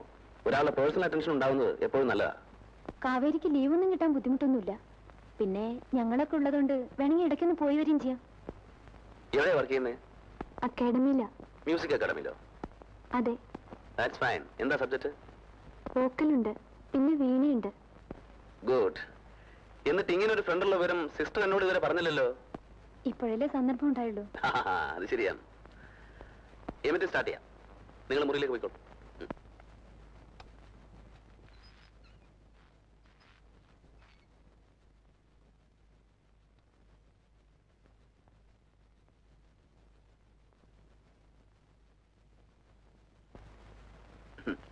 ഇത് ഇങ്ങനെ കണ്ണിൽ എണ്ണ ഒഴിച്ച് നോക്കിയിരിക്കേണ്ട കേസൊന്നുമല്ല. You can relax. അല്ലെങ്കിൽ 2 ദിവസം കഴിയുമ്പോൾ രോഗിയെ നോക്കാതെ നാളെ ചികിത്സിക്കേണ്ടി വരും. അച്ഛൻ വല്ലാതെ ബുദ്ധിമുട്ടിയാണ് ശ്വാസം വലിക്കുന്നത്. അത് സാരമാക്കാനില്ല. ഇപ്പൊ കൊടുത്ത മരുന്നിന്റെ എഫക്റ്റ് ആയിരിക്കും. ഇന്നൂടെ കഴിയുമ്പോൾ ശരിയാവും.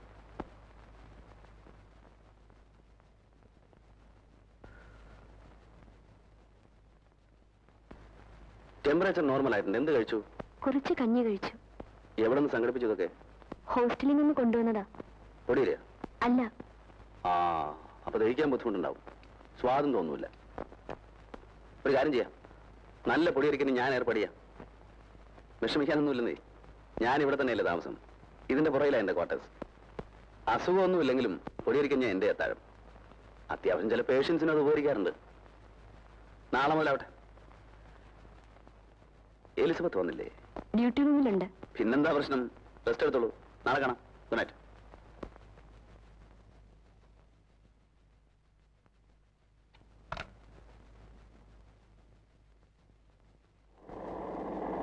സിസ്റ്റർ എങ്ങോട്ടാ? ഞാനൊരു ഫ്രണ്ടിന്റെ വീട് വരെ പോയിരുന്നു. കയറിക്കോളൂ. ഇല്ല, ഞാൻ നടന്നു പോയിക്കോളാം. ഞാൻ ഹോസ്പിറ്റലിലേക്കാ. I drop U. കമാ.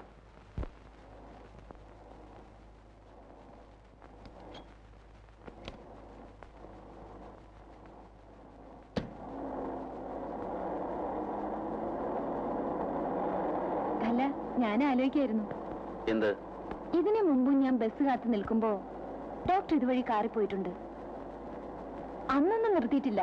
പിന്നെ ഇന്നെന്ത് പറ്റിയെന്ന് പെട്ടെന്ന് ആലോചിച്ചു പോയി. ശരിയാണ്. സ്വന്തം ഹോസ്പിറ്റലിലെ സ്റ്റാഫിന് കാറിൽ ലിഫ്റ്റ് കൊടുത്തതിന്റെ പേരിൽ നാട്ടുകാരുടെ വക സ്കാൻഡൽ ഉണ്ടാകുമെന്നുള്ള പേടി ഉണ്ടായിരിക്കാം. May be. പക്ഷേ ഇന്ന് എന്തുകൊണ്ടോ ഞാൻ അറിയാതെ നിർത്തിപ്പോയി. I don't know Y. കാവേരിയുടെ അച്ഛനെ എന്ന് ഡിസ്ചാർജ് ചെയ്യാം? That's it. ഇപ്പൊ വണ്ടി നിർത്തിയതിന്റെ കാര്യം പിടികിട്ടി. ഞാനും ആ കുട്ടിയെ കുറിച്ച് ആലോചിച്ചുണ്ടാവുന്നു. കാവേരിക്ക് മറ്റാരുമില്ലേ ബന്ധുക്കളായിട്ട്? അച്ഛൻ മാത്രമേ ഉള്ളൂ. വേറെ ആരെ പറ്റിയും പറഞ്ഞിട്ടില്ല. എന്താ ഡോക്ടർ? എന്തൊക്കെയോ ചില പ്രത്യേകതകളുള്ള ഒരു സ്ത്രീയാണ് വരുന്നത്. എനിക്ക് നേരത്തെ തോന്നിയിരുന്നു. അച്ഛൻ അസുഖമായതുകൊണ്ടാണോ അതോ നേരത്തെ അവരിങ്ങനെയാണോ? ഞങ്ങളെ പോലെയുള്ള ഒരു പെണ്ണയല്ല കാവേരി. ഈ ഇൻട്രോവെർട്ട് എന്നൊക്കെ നമ്മൾ പറയാറില്ലേ, എന്തത് അന്തർമുഖവും? എക്സാക്ട്ലി. സാധാരണ കലാകാരന്മാർ, I mean this performing artist, അങ്ങനെ ആവാറില്ലല്ലോ. കാവേരി നന്നായിട്ട് പാടുമെന്നല്ലേ പറഞ്ഞു? അത് പറയാണ്ടിരിക്കുക ഭേദം. പഠിപ്പിക്കുമ്പോഴല്ലാതെ കാവേരി പാടുന്ന ഞാൻ കേട്ടിട്ടേ ഇല്ല. സിസ്റ്റർ കാര്യം ചെയ്യൂ. കാവേരിയും കുട്ടി ഒരു ദിവസം ക്വാർട്ടേഴ്സിലേക്ക് വരും. എന്റെ കയ്യില് മ്യൂസിക്കിന്റെ കുറെ റെയർ കളക്ഷൻസ് ഉണ്ട്. അവർക്കത് ഇഷ്ടാവും. ഹോസ്പിറ്റലിലെ മൊണോട്ടറിൽ നിന്നൊരു ചേഞ്ചും ആവുമല്ലോ. ഓ പിന്നെന്താ, ഞാൻ വിളിച്ചോണ്ട് വരാം. തുളസി, ഞങ്ങളിതാ ഇപ്പൊ വരാം. ഒരു കണ്ണ് വേണേ.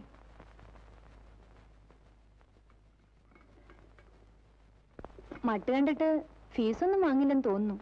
തന്നെ അത്രയ്ക്ക് പിടിച്ചിട്ടുണ്ട്. പ്രൈവറ്റ് ഹോസ്പിറ്റലിൽ നടത്തുന്നവരുടെ കൂട്ടത്തിൽ ഇത്രയും ജെന്യൂനായിട്ടുള്ള ഡോക്ടറെ ഞാൻ വേറെ കണ്ടിട്ടില്ല. പക്ഷേ ഡോക്ടറും കുറച്ചു നാളത്തേക്ക് ഉണ്ടാവൂ. സ്റ്റേറ്റ്സിലേക്കോ മറ്റും പോവുകയാണെന്ന്. പിന്നെ തന്നെക്കുറിച്ച് ചില കാര്യങ്ങൾ എന്നോട് ചോദിച്ചു. എന്നെക്കുറിച്ചോ? അതെ. വീട്, നാട്, കുടുംബം, എല്ലാറ്റിന്റെ അടിസ്ഥാനം എന്താണെന്നറിയോ? തന്റെ സംഗീതം.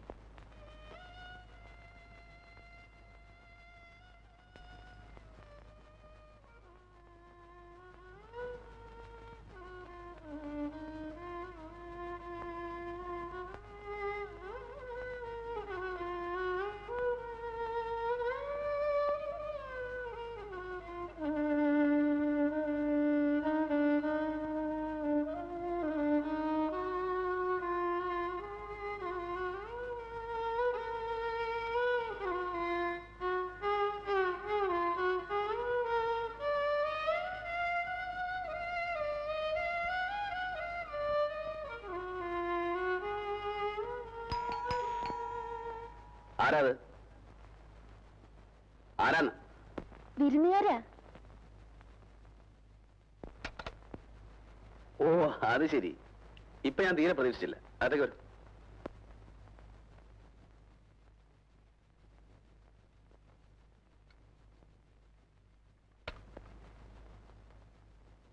പഠിച്ചിട്ടൊന്നുമല്ല.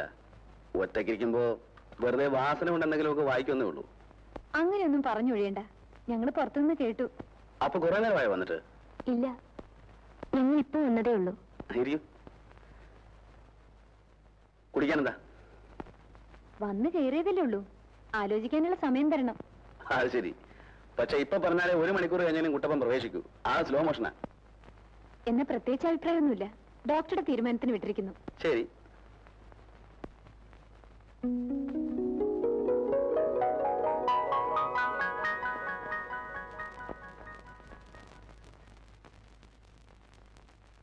ഇത് മുഴുവൻ കേട്ട് തീർക്കാൻ തന്നെ ഒരു മനുഷ്യായുസ് പോരല്ലോ. പഠിക്കുന്ന കാലം മുതലേ ഉള്ള എൻ്റെ ഒരു ശീലമാണത്.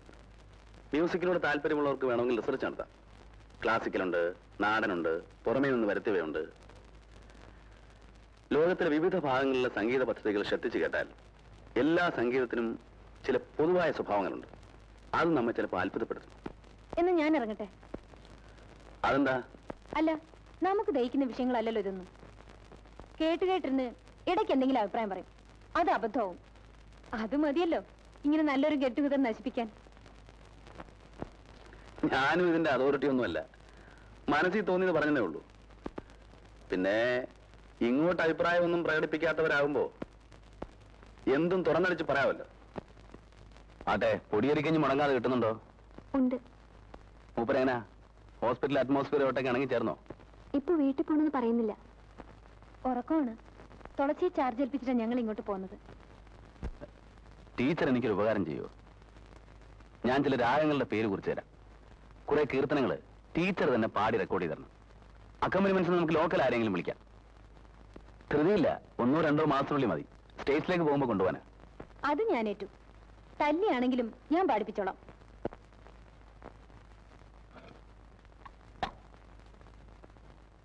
കുട്ടപ്പാ, അല്ല നമുക്ക് അത്താഴം ഇവിടെ ആക്കിയാലോ? മറ്റൊരു ദിവസമാകാം. ഇന്നത്തേക്ക് അവിടെ കരുതിയിട്ടുണ്ട്. തന്നെയല്ല, കാവേരി കൊടുത്താലേ മൂപ്പർ എന്തെങ്കിലും കഴിക്കൂ. ഓ, എന്നാൽ ഇനി ഞാനധികം താമസിപ്പിക്കുന്നില്ല. പക്ഷേ അതിനു മുമ്പ് എനിക്ക് ചെറിയൊരു ആഗ്രഹമുണ്ട്. A humble request. ടീച്ചർ ഒരു പാട്ട് കേൾക്കണം. പെട്ടെന്ന് ആവശ്യപ്പെട്ടാൽ വരുത്താവുന്ന നല്ല പാട്ടെന്ന് എനിക്കറിയാം. എന്നാലും ആ ഒരു ആശയാണ്. എന്താ ടീച്ചറെ? എന്നെ ടീച്ചറിന് വിളിക്കണോ? ഓ ജീസസ്, സ്വന്തമായിട്ടൊരു അഭിപ്രായം പറഞ്ഞല്ലോ. ഇനി ചത്താലും മതി. ഇനിയിപ്പോ എനിക്ക് ഇത്തിലൂടെ സ്വാതന്ത്ര്യം എടുത്ത് ആവശ്യപ്പെടാം. എന്താ, ബുദ്ധിമുട്ടുണ്ടോ? പാടുന്നാ നല്ലത്. ഇല്ലെങ്കിൽ സാമാന്യ മര്യാദ ഓർത്ത് ഞാൻ പാടും.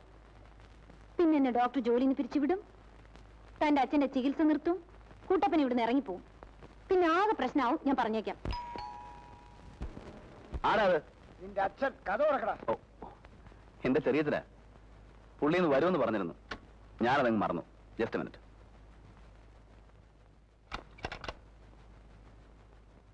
എന്താടോ സന്ധ്യയ്ക്ക് മുമ്പ് കഥ അടച്ച് കിടപ്പായോ?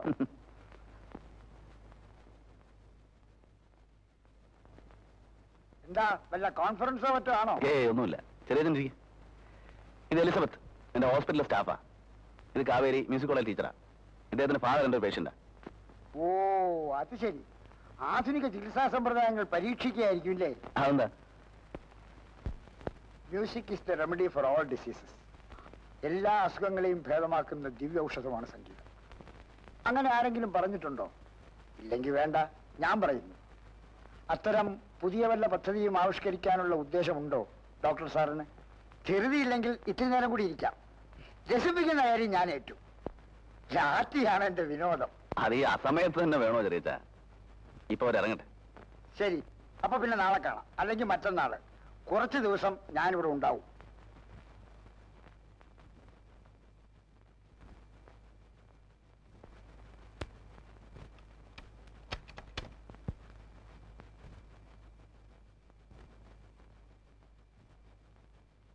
ആ പോയതിൽ ഏതാ തന്റെ കക്ഷി?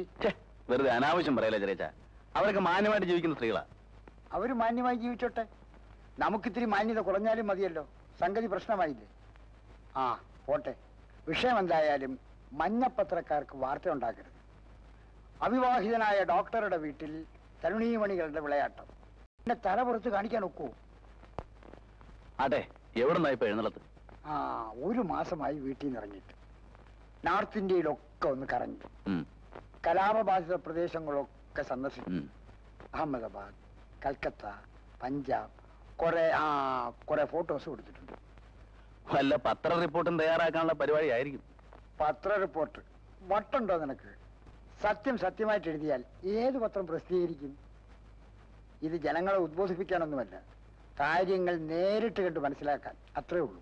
എന്നിട്ട് എന്തൊക്കെ കണ്ടു? ഒക്കെ പറയാം. അതിനു മുമ്പ് നീ കുടിക്കാൻ എന്തെങ്കിലും എടുക്ക്. ചായ എടുക്കട്ടോ അതോ ജ്യൂസോ? നിന്റെ അച്ഛന്റെ. കുടിക്കാൻ എന്തെങ്കിലും എന്ന് പറഞ്ഞാൽ ചായ ഒന്നും കാപ്പിയൊന്നും ആണോ?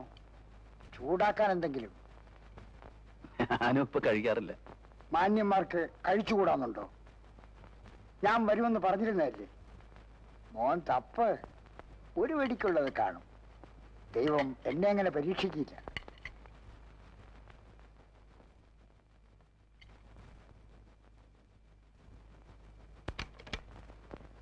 എന്താ എന്ത് പറ്റി? അച്ഛന് ജസ്റ്റ് മിനിറ്റ്, ഞാൻ ഡ്രസ് ചെയ്തിട്ട് വരാം. രാത്രിയിലും തോന്നുന്നു ഡ്രസ് മാറാൻ. ഒരു അത്യാവശ്യം ഒന്ന് വിളിക്കുമ്പോ നീ ഒന്ന് ഇറങ്ങാൻ നോക്ക് ഹരി. വരൂ.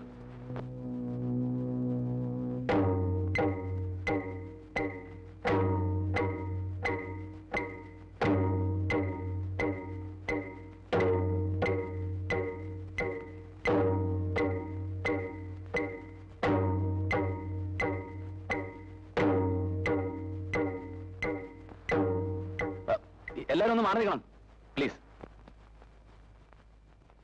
കാവേരി ഒന്ന് വെളിയിൽ നിൽക്കൂ.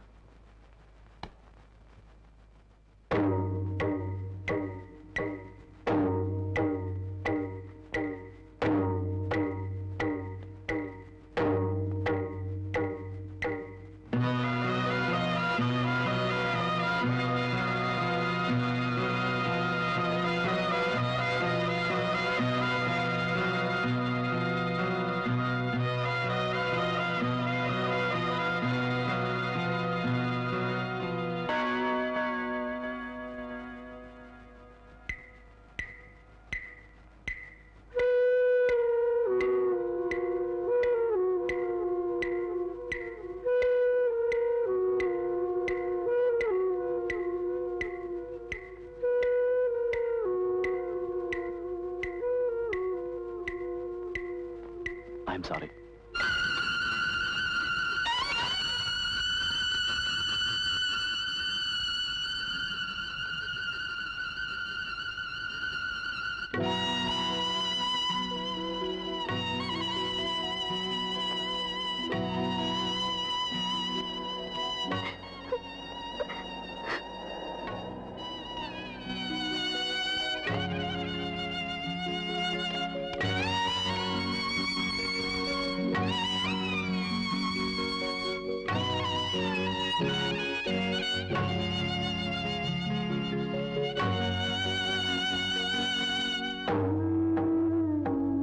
എന്ത് പറ്റി എലിസബത്തിന്? എല്ലാവരും വിട്ടുപോകാനുള്ള വിഷമം കൊണ്ടാണോ? അതോ ഇത്രയും കാലം പരിചയിച്ച ചുറ്റുപാടിൽ നിന്ന് വിട്ടുപോകുന്നതിൽ എനിക്ക് വിഷമമുണ്ട്.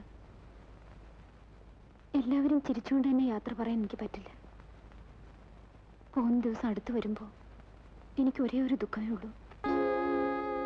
കാവേരി ഒന്നും ചെയ്യാൻ മനസ്സില്ലാതെ ഒരു ശകുനപ്പിഴ പോലെ അവൾ ഹോസ്റ്റലിലെ മുറിയിൽ കുത്തിയിരിക്കുന്നത് ഇന്ന് കാലത്ത് ഞാൻ കണ്ടു. അവൾ എന്നോടൊന്നും പറയാറില്ല. പക്ഷെ പറയണോ? ഡോക്ടർക്ക് അറിയില്ല അവളെ. അറിയാം. അധികം ആർക്കും അവളെ മനസ്സിലാക്കാൻ കഴിയുമെന്ന് എനിക്ക് തോന്നിയിട്ടില്ല. അച്ഛന്റെ മരണം ഒരു സത്യമെന്ന് മനസ്സിലാക്കി സമാധാനിക്കാനുള്ള പാവതയൊക്കെ കാവേരിക്കുണ്ട്. പക്ഷെ ഞാൻ കൂടി പോയാൽ അവളുടെ കാര്യം പിന്നെ എന്താവുമെന്ന് എനിക്ക് ആലോചിക്കാനേ വയ്യ. ഞാൻ എന്തിനാണ് ഇതൊക്കെ ഇവിടെ എഴുന്നള്ളിക്കുന്നതെന്ന് ഡോക്ടർക്ക് തോന്നുന്നുണ്ടോ? ഇത്തരം കാര്യങ്ങൾ പറഞ്ഞാൽ മനസ്സിലാവുന്ന വേറെ ആരും എനിക്കില്ല. ഞാൻ ഇറങ്ങട്ടെ. പോകുന്നതിന് മുമ്പ് വരാം യാത്ര ചോദിക്കാൻ.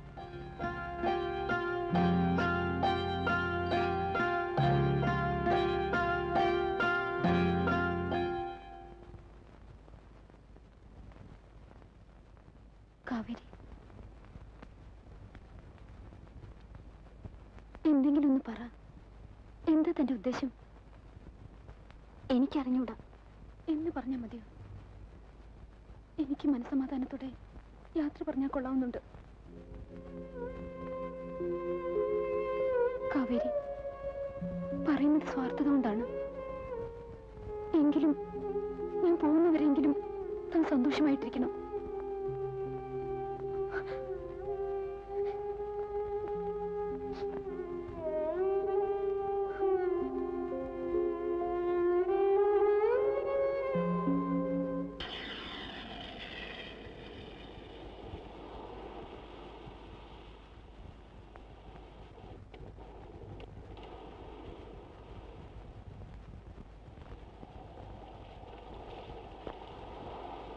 ഹോസ്പിറ്റലിൽ വല്ലാതെ ബോറടിക്കുമ്പോൾ എലിസബത്ത് എനിക്കൊരു റിലീഫായിരുന്നു.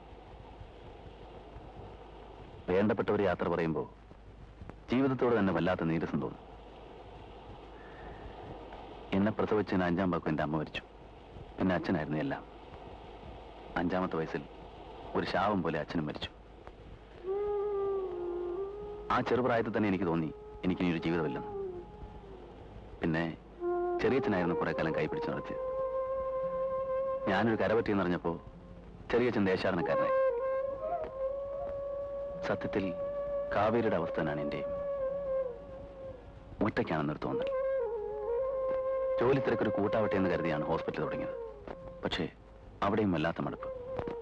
ദുഃഖങ്ങളുടെ കഥകളെ എല്ലാവർക്കും പറയാനുള്ളൂ. അമേരിക്കയ്ക്ക് പോകാൻ തീരുമാനിച്ചത് സത്യത്തിൽ രക്ഷപ്പെടാൻ വേണ്ടിയായിരുന്നു.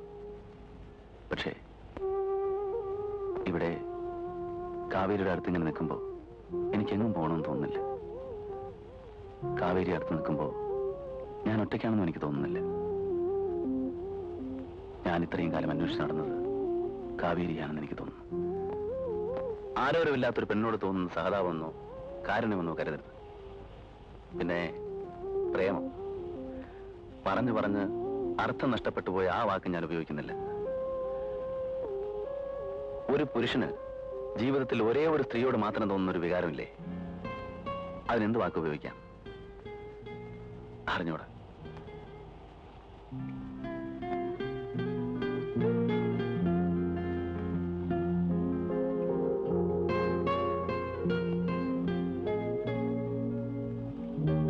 കാവേരി എനിക്കിഷ്ടമാണ്. കാവേരി കൂട്ടിനുണ്ടെങ്കിൽ ജീവിക്കുന്നതിന് ചില പുതിയ അർത്ഥങ്ങളുണ്ടെന്ന് എനിക്ക് തോന്നുന്നു. ഇത്ര എനിക്ക് പറയാനുള്ളൂ.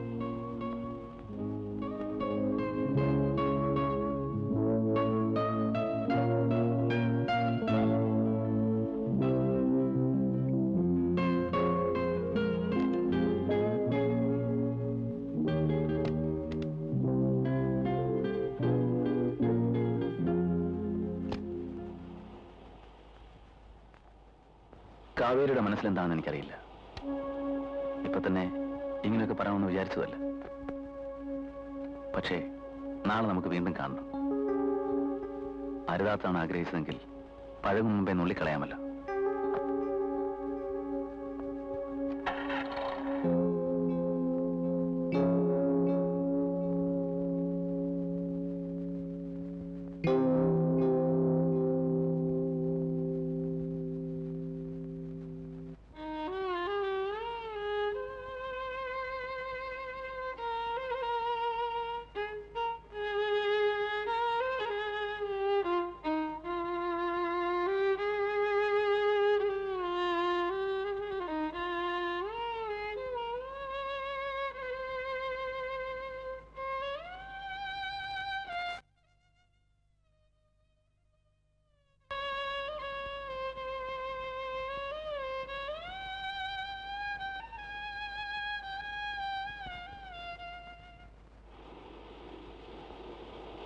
പ്രശാന്തമായ ഒരു ഗ്രാമം, അതിർത്തിക്ക് കാവൽ നിൽക്കുന്ന മൊട്ടക്കുന്നുകൾ, പതുക്കെ ഒഴുകുന്ന വീതി കുറഞ്ഞ പുഴ, ഓരത്തൊരോലപ്പുര, കൂടെ പാർക്കാൻ തുളസിക്കതിരിന്റെ വിശുദ്ധിയും മുടിയിൽ കാറ്റനയുടെ മണമുള്ള ഒരു നാടൻ പെണ്ണ്.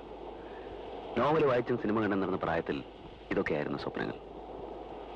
പിന്നെ പിന്നെ ഭാര്യയുടെ സ്ഥാനത്ത് ഒരു പെണ്ണിനെയും സങ്കല്പിക്കാൻ വയ്യെന്ന് പഠിച്ചു.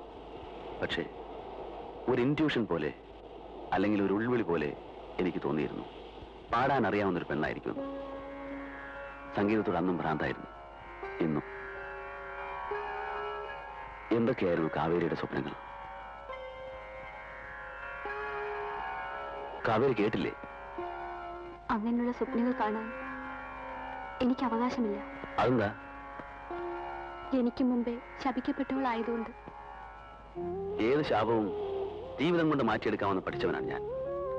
മനസ്സിന്റെ ഇച്ഛാശക്തി, അല്ലെങ്കിൽ മനസ്സിന്റെ ഒരുതരം മാർച്ച്. ആട്ടെ, എന്തായിരുന്നു കാവേരിയുടെ ശാപം? ഇങ്ങനെ ഒരു മുഖം കിട്ടിയതോ, അത് പാടാനുള്ള കഴിവോ, അല്ലെങ്കിൽ പഞ്ഞു പോലെയുള്ള ഒരു മനസ്സോ? ഏതാണ്? ദുഃഖത്തിന്റെ മാറാപ്പം ചുമന്നുകൊണ്ട് നടക്കുന്ന ഒരു ഭൂതകാലം ആരുടെ ജീവിതത്തിലും ഉണ്ടാവും. എനിക്കതൊന്നും അറിയാവുന്നില്ല. പക്ഷേ പുതിയൊരു ജീവിതത്തെക്കുറിച്ച് ആലോചിക്കുമ്പോൾ അതൊന്നും പുറകോട്ട് പിടിച്ചു വലിക്കുന്ന തോട്ടിയാവരുത്. ശ്രമിച്ചു നോക്കാഞ്ഞിട്ടല്ല. എന്റെ കഴിഞ്ഞ കാലങ്ങളിൽ നിന്ന് ഒരിക്കലും രക്ഷപ്പെടാൻ കഴിയുമെന്ന് എനിക്ക് തോന്നിയിട്ടില്ല. ആരോടെങ്കിലും പ്രേമം തോന്നിയിരിക്കാം, അയാളെ ചതിച്ചിരിക്കാം, അയാൾ വേറെ വിവാഹം കഴിച്ചിരിക്കാം, അല്ലെങ്കിൽ അയാൾ മരിച്ചു പോയിരിക്കാം. എല്ലാ പെൺകുട്ടികൾക്കും ഇങ്ങനെ എന്തെങ്കിലുമൊക്കെ കഥകൾ പറയാനുണ്ടാവും. അങ്ങനൊരു കഥയല്ല എന്റേത്. പിന്നെ അതെന്തായാലും എന്റെ ഇഷ്ടത്തെ ബാധിക്കുന്ന കാര്യമല്ല. അതുകൊണ്ട് തന്നെ കേൾക്കാനുള്ള താല്പര്യമില്ല. പക്ഷേ പറയുന്നത് കൊണ്ട് കാവേരിയുടെ മൂടിക്കെട്ടിയ മനസ്സിന് പ്രത്യേകിച്ച് റിലീഫ് കിട്ടുമെങ്കിൽ ഞാനൊരു കേൾവിക്കാരനായിട്ടിരിക്കാം. എനിക്കത് പറയണം, ഇല്ലെങ്കിൽ ഞാൻ കാരണമില്ലാതെ ഒഴിഞ്ഞു മാറിയെന്നല്ലേ ധരിക്കും. പറഞ്ഞോളൂ, എന്താണ് കാവേരിയുടെ കഥ?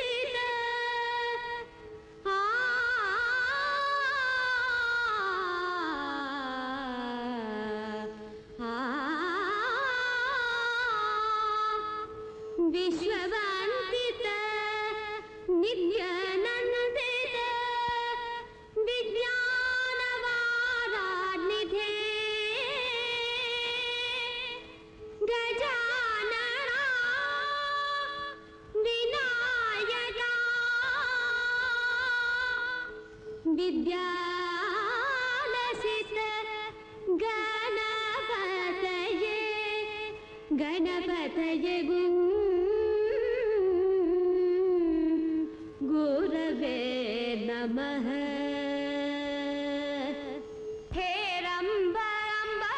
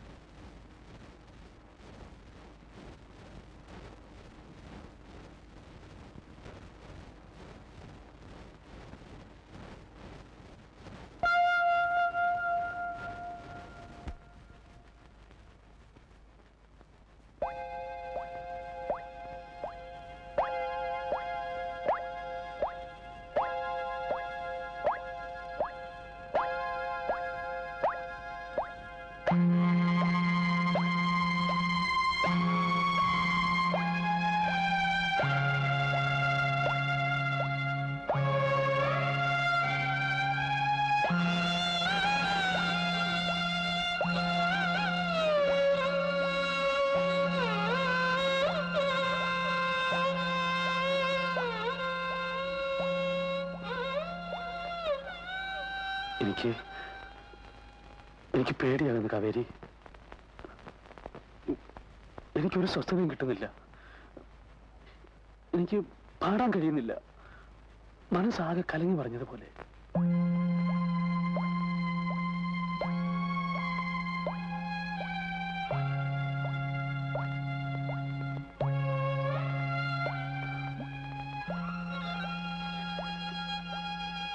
എനിക്കെന്താ പറ്റിയത്? എനിക്കറിയാം, ഞാൻ ധ്യാനിച്ചതും സ്നേഹിച്ചതുമെല്ലാം സംഗീതത്തെയാണ്.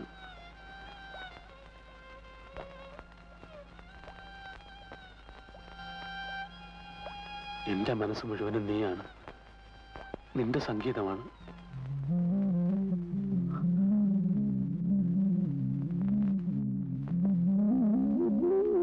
ഇനി നിന്നെ ഞാൻ എവിടേക്കും വിടില്ല.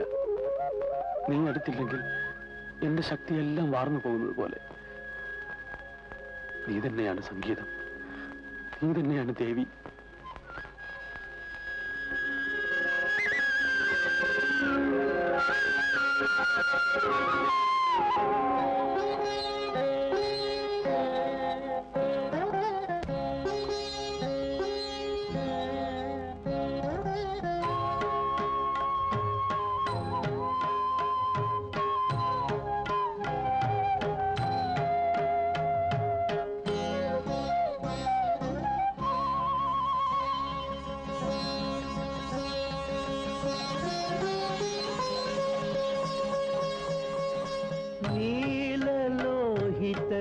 हितकारिणी भवानी शक्तिभामिनी नीललोहित हितकारिणी भवानी शक्तिभामिनी निखिल निवेशिनी प्राणधारिणी रागिणी स्मृतिरूपिणी मदशालिनी सकल मंत्र तंत्र यंत्रात्मिके नीललोहित हितकारिणी भवानी शक्तिभामिनी नीललोहित हितकारिणी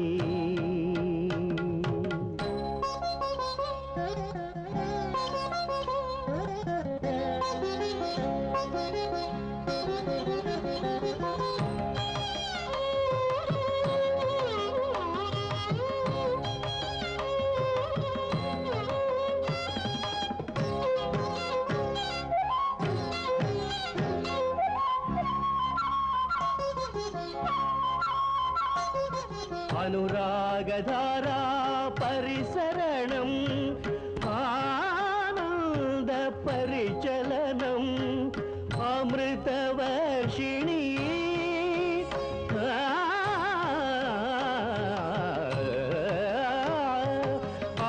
अमृतवर्षिणी श्रीलरूपिणी अगणित गुणनिलयम् अभयवरद कलयम् मदशालिनी सकल मंत्र तंत्र यंत्रात्मिके नीललोहित हितकारिणी भवानी शक्तिभामिनी निखिल निवेशिनी प्राणधारिणी रागिणी स्मृतिरूपिणी मदशालिनी सकल मंत्र तंत्र यंत्रात्मिके नीललोहित हितकारिणी भवानी शक्तिभामिनी नीललोहित हितकारिणी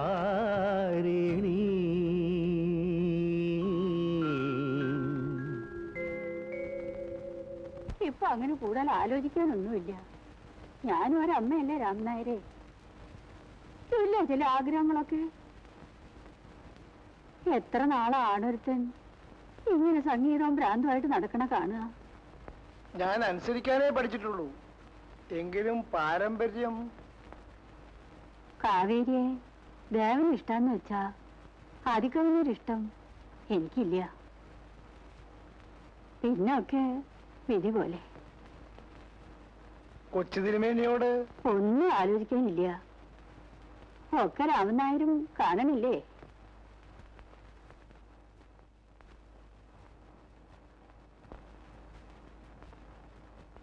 താഴേക്ക് വിളിക്കുന്നുണ്ട്.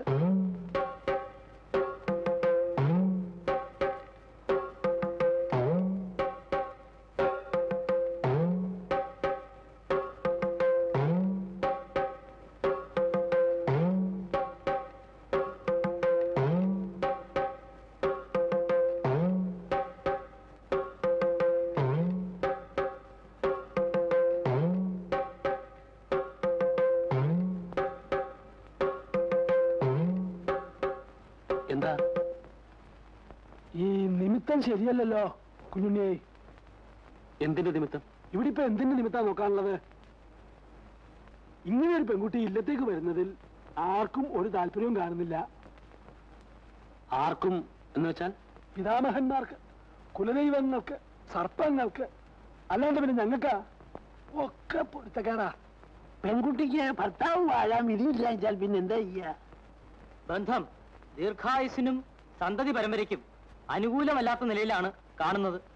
ഞങ്ങളിത് പറയുമ്പോ ജാതിപരമായ യാഥാസ്ഥികത കൊണ്ടാണെന്ന് കുഞ്ഞുണ്ണി വിചാരിക്കും ഇല്ലേ?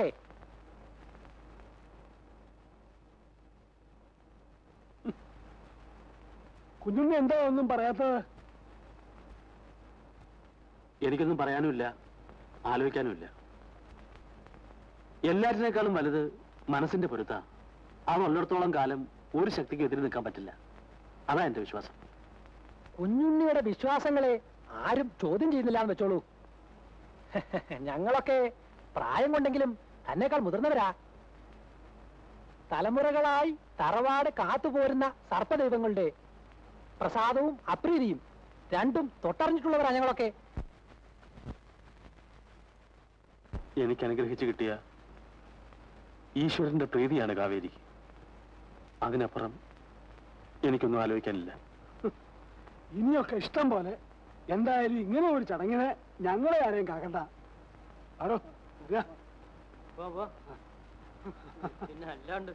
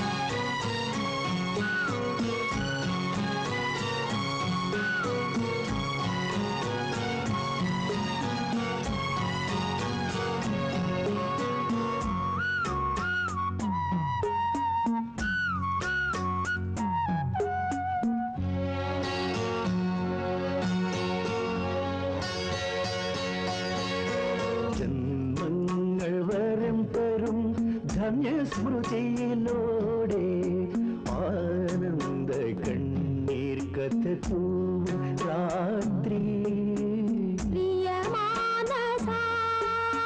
മാനസപ്രിയേ കാമാനുഭൂതികരം ഈ മേളനം ജന്മങ്ങൾ വരം തരും ധന്യസ്മൃതിയിലൂടെ ആനന്ദ കണ്ണീർ കഥൂ രാത്രി മാനസപ്രിയേ കാമാനുഭൂതികരം ഈ മേളനം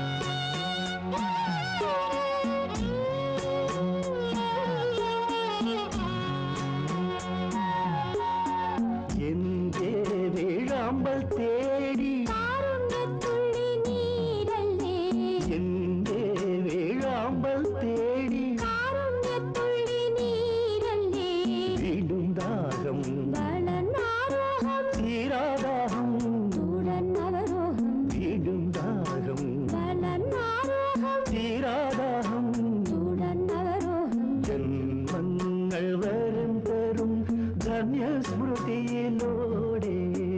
ആനന്ദ കണ്ണീർ കഥൂ രാത്രി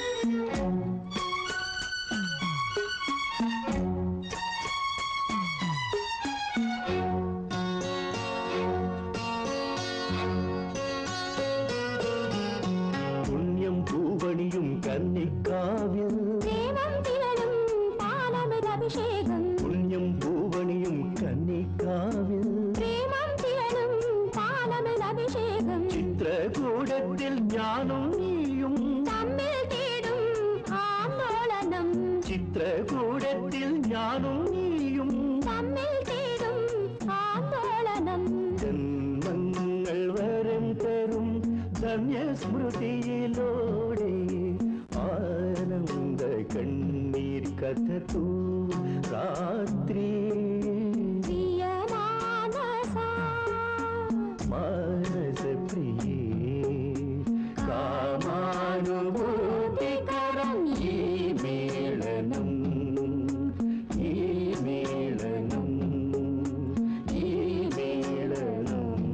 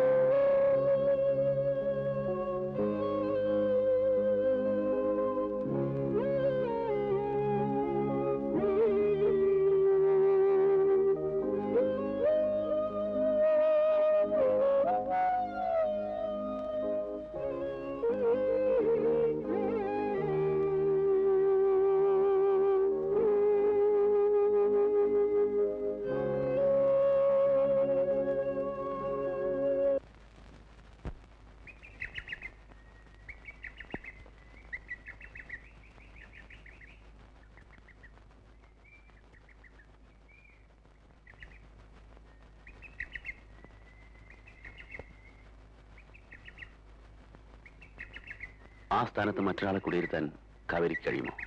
എനിക്കറിഞ്ഞൂടാ. ഞാനൊട്ടും തളർന്നിട്ടില്ല.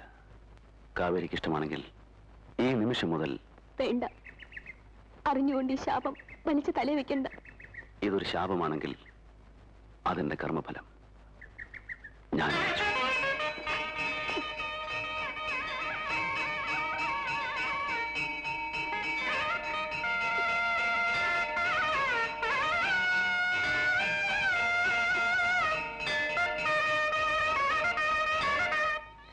കാര്യങ്ങളൊക്കെ നീ തന്നെ തീരുമാനിച്ചു കഴിഞ്ഞ സ്ഥിതിക്ക് മറിച്ചൊരു അഭിപ്രായം പറയുന്നത് ശരിയല്ലെന്ന് എനിക്കറിയാം.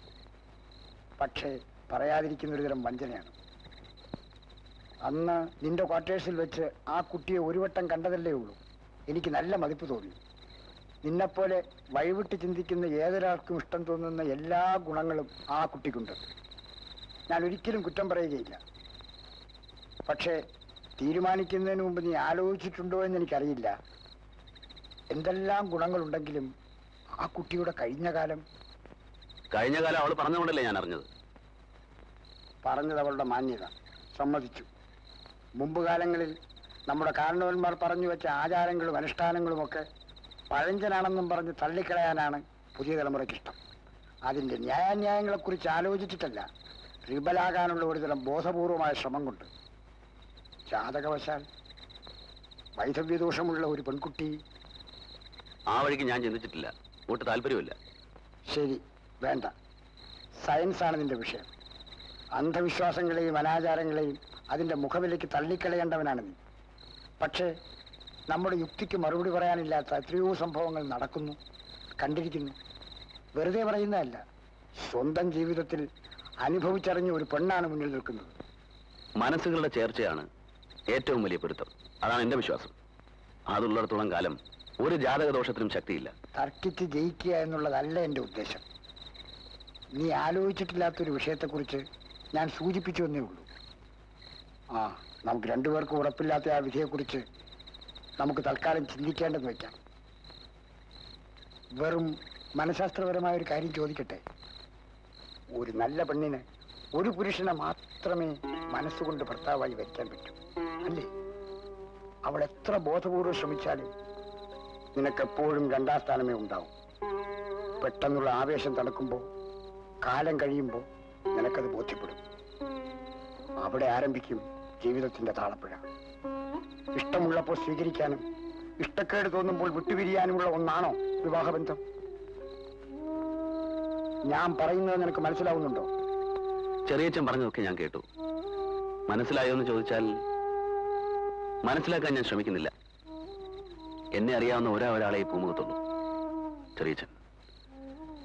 ഞാൻ ഒറ്റയ്ക്ക് കഴിയുന്നതിൽ എന്നും പരാതി പറയാറുള്ള ചെറിയച്ഛനിൽ നിന്ന് ഇങ്ങനൊരു പ്രതികരണമല്ല ഞാൻ ആഗ്രഹിച്ചത്. എന്റെ മനസ്സിന് പിടിച്ച ഒരു പെണ്ണിനെ കണ്ടു കിട്ടാത്തത് കൊണ്ടാണ് ഞാൻ ആ പണിക്ക് പോകാതിരുന്നത്. എനിക്കതിൽ ഒരു നിരാശയും തോന്നുന്നില്ല. നല്ല പ്രായത്തിൽ നീ ഒരുത്തിയെ കണ്ടെത്തിയെങ്കിൽ ഞാനൊരെതിരും പറയില്ല. പക്ഷേ വിധിയെ വെല്ലുവിളിക്കാൻ സ്വന്തം ജീവിതം തന്നെ പരീക്ഷിക്കണം. എന്തിനാ ചെറിയച്ഛ കല്യാണം പോലും വേണ്ടെന്ന് വെച്ച് ലോകം മുഴുവൻ കറങ്ങി നടന്നത്? എന്ത് പഠിക്കാനാ കണ്ണി കണ്ട ആശ്രമങ്ങളിലൊക്കെ കയറി ഇറങ്ങിയത്? നാഴേക്ക് 40 വട്ടം സ്വയം പറയാറുണ്ടല്ലോ, പ്രായമായെങ്കിലും ചെറുപ്പം വിടാത്ത മനസ്സുണ്ടെന്ന്. എവിടെയാ മനസ്സ്? ജാതകദോഷം, വിധി, ശാപം. ചെറിയച്ഛനെ കുറിച്ച് എനിക്കിപ്പോ നാണം തോന്നുന്നു. നിനക്ക് ഈ വിഷയത്തിലുള്ള ഒരുതരം തീക്ഷ്ണമായ ആവേശം എനിക്കിപ്പോ പൂർണ്ണമായും ബോധ്യമായി. എനിക്കിനി ഒന്നും പറയാനില്ല. എനിക്കും ഇനിയൊന്നും പറയാനില്ല. ഒരു കാര്യം പറയാനുണ്ട്. പ്രത്യേകിച്ച് ചടങ്ങൊന്നുമില്ല. നാളെ കാലത്ത് കാവേരിയെ ഹോസ്റ്റലിൽ നിന്ന് വിളിച്ച് ഞാൻ ക്വാർട്ടേഴ്സിലേക്ക് കൊണ്ടുവരും. ചെറിയച്ഛൻ കൂടെ ഉണ്ടായാൽ കൊള്ളാമെന്ന് എനിക്ക് ആഗ്രഹമുണ്ട്. ഇഷ്ടം പോലെ ചെയ്യാം. ഞാൻ നിർബന്ധിക്കുന്നില്ല. ഞാൻ പോകുന്നു.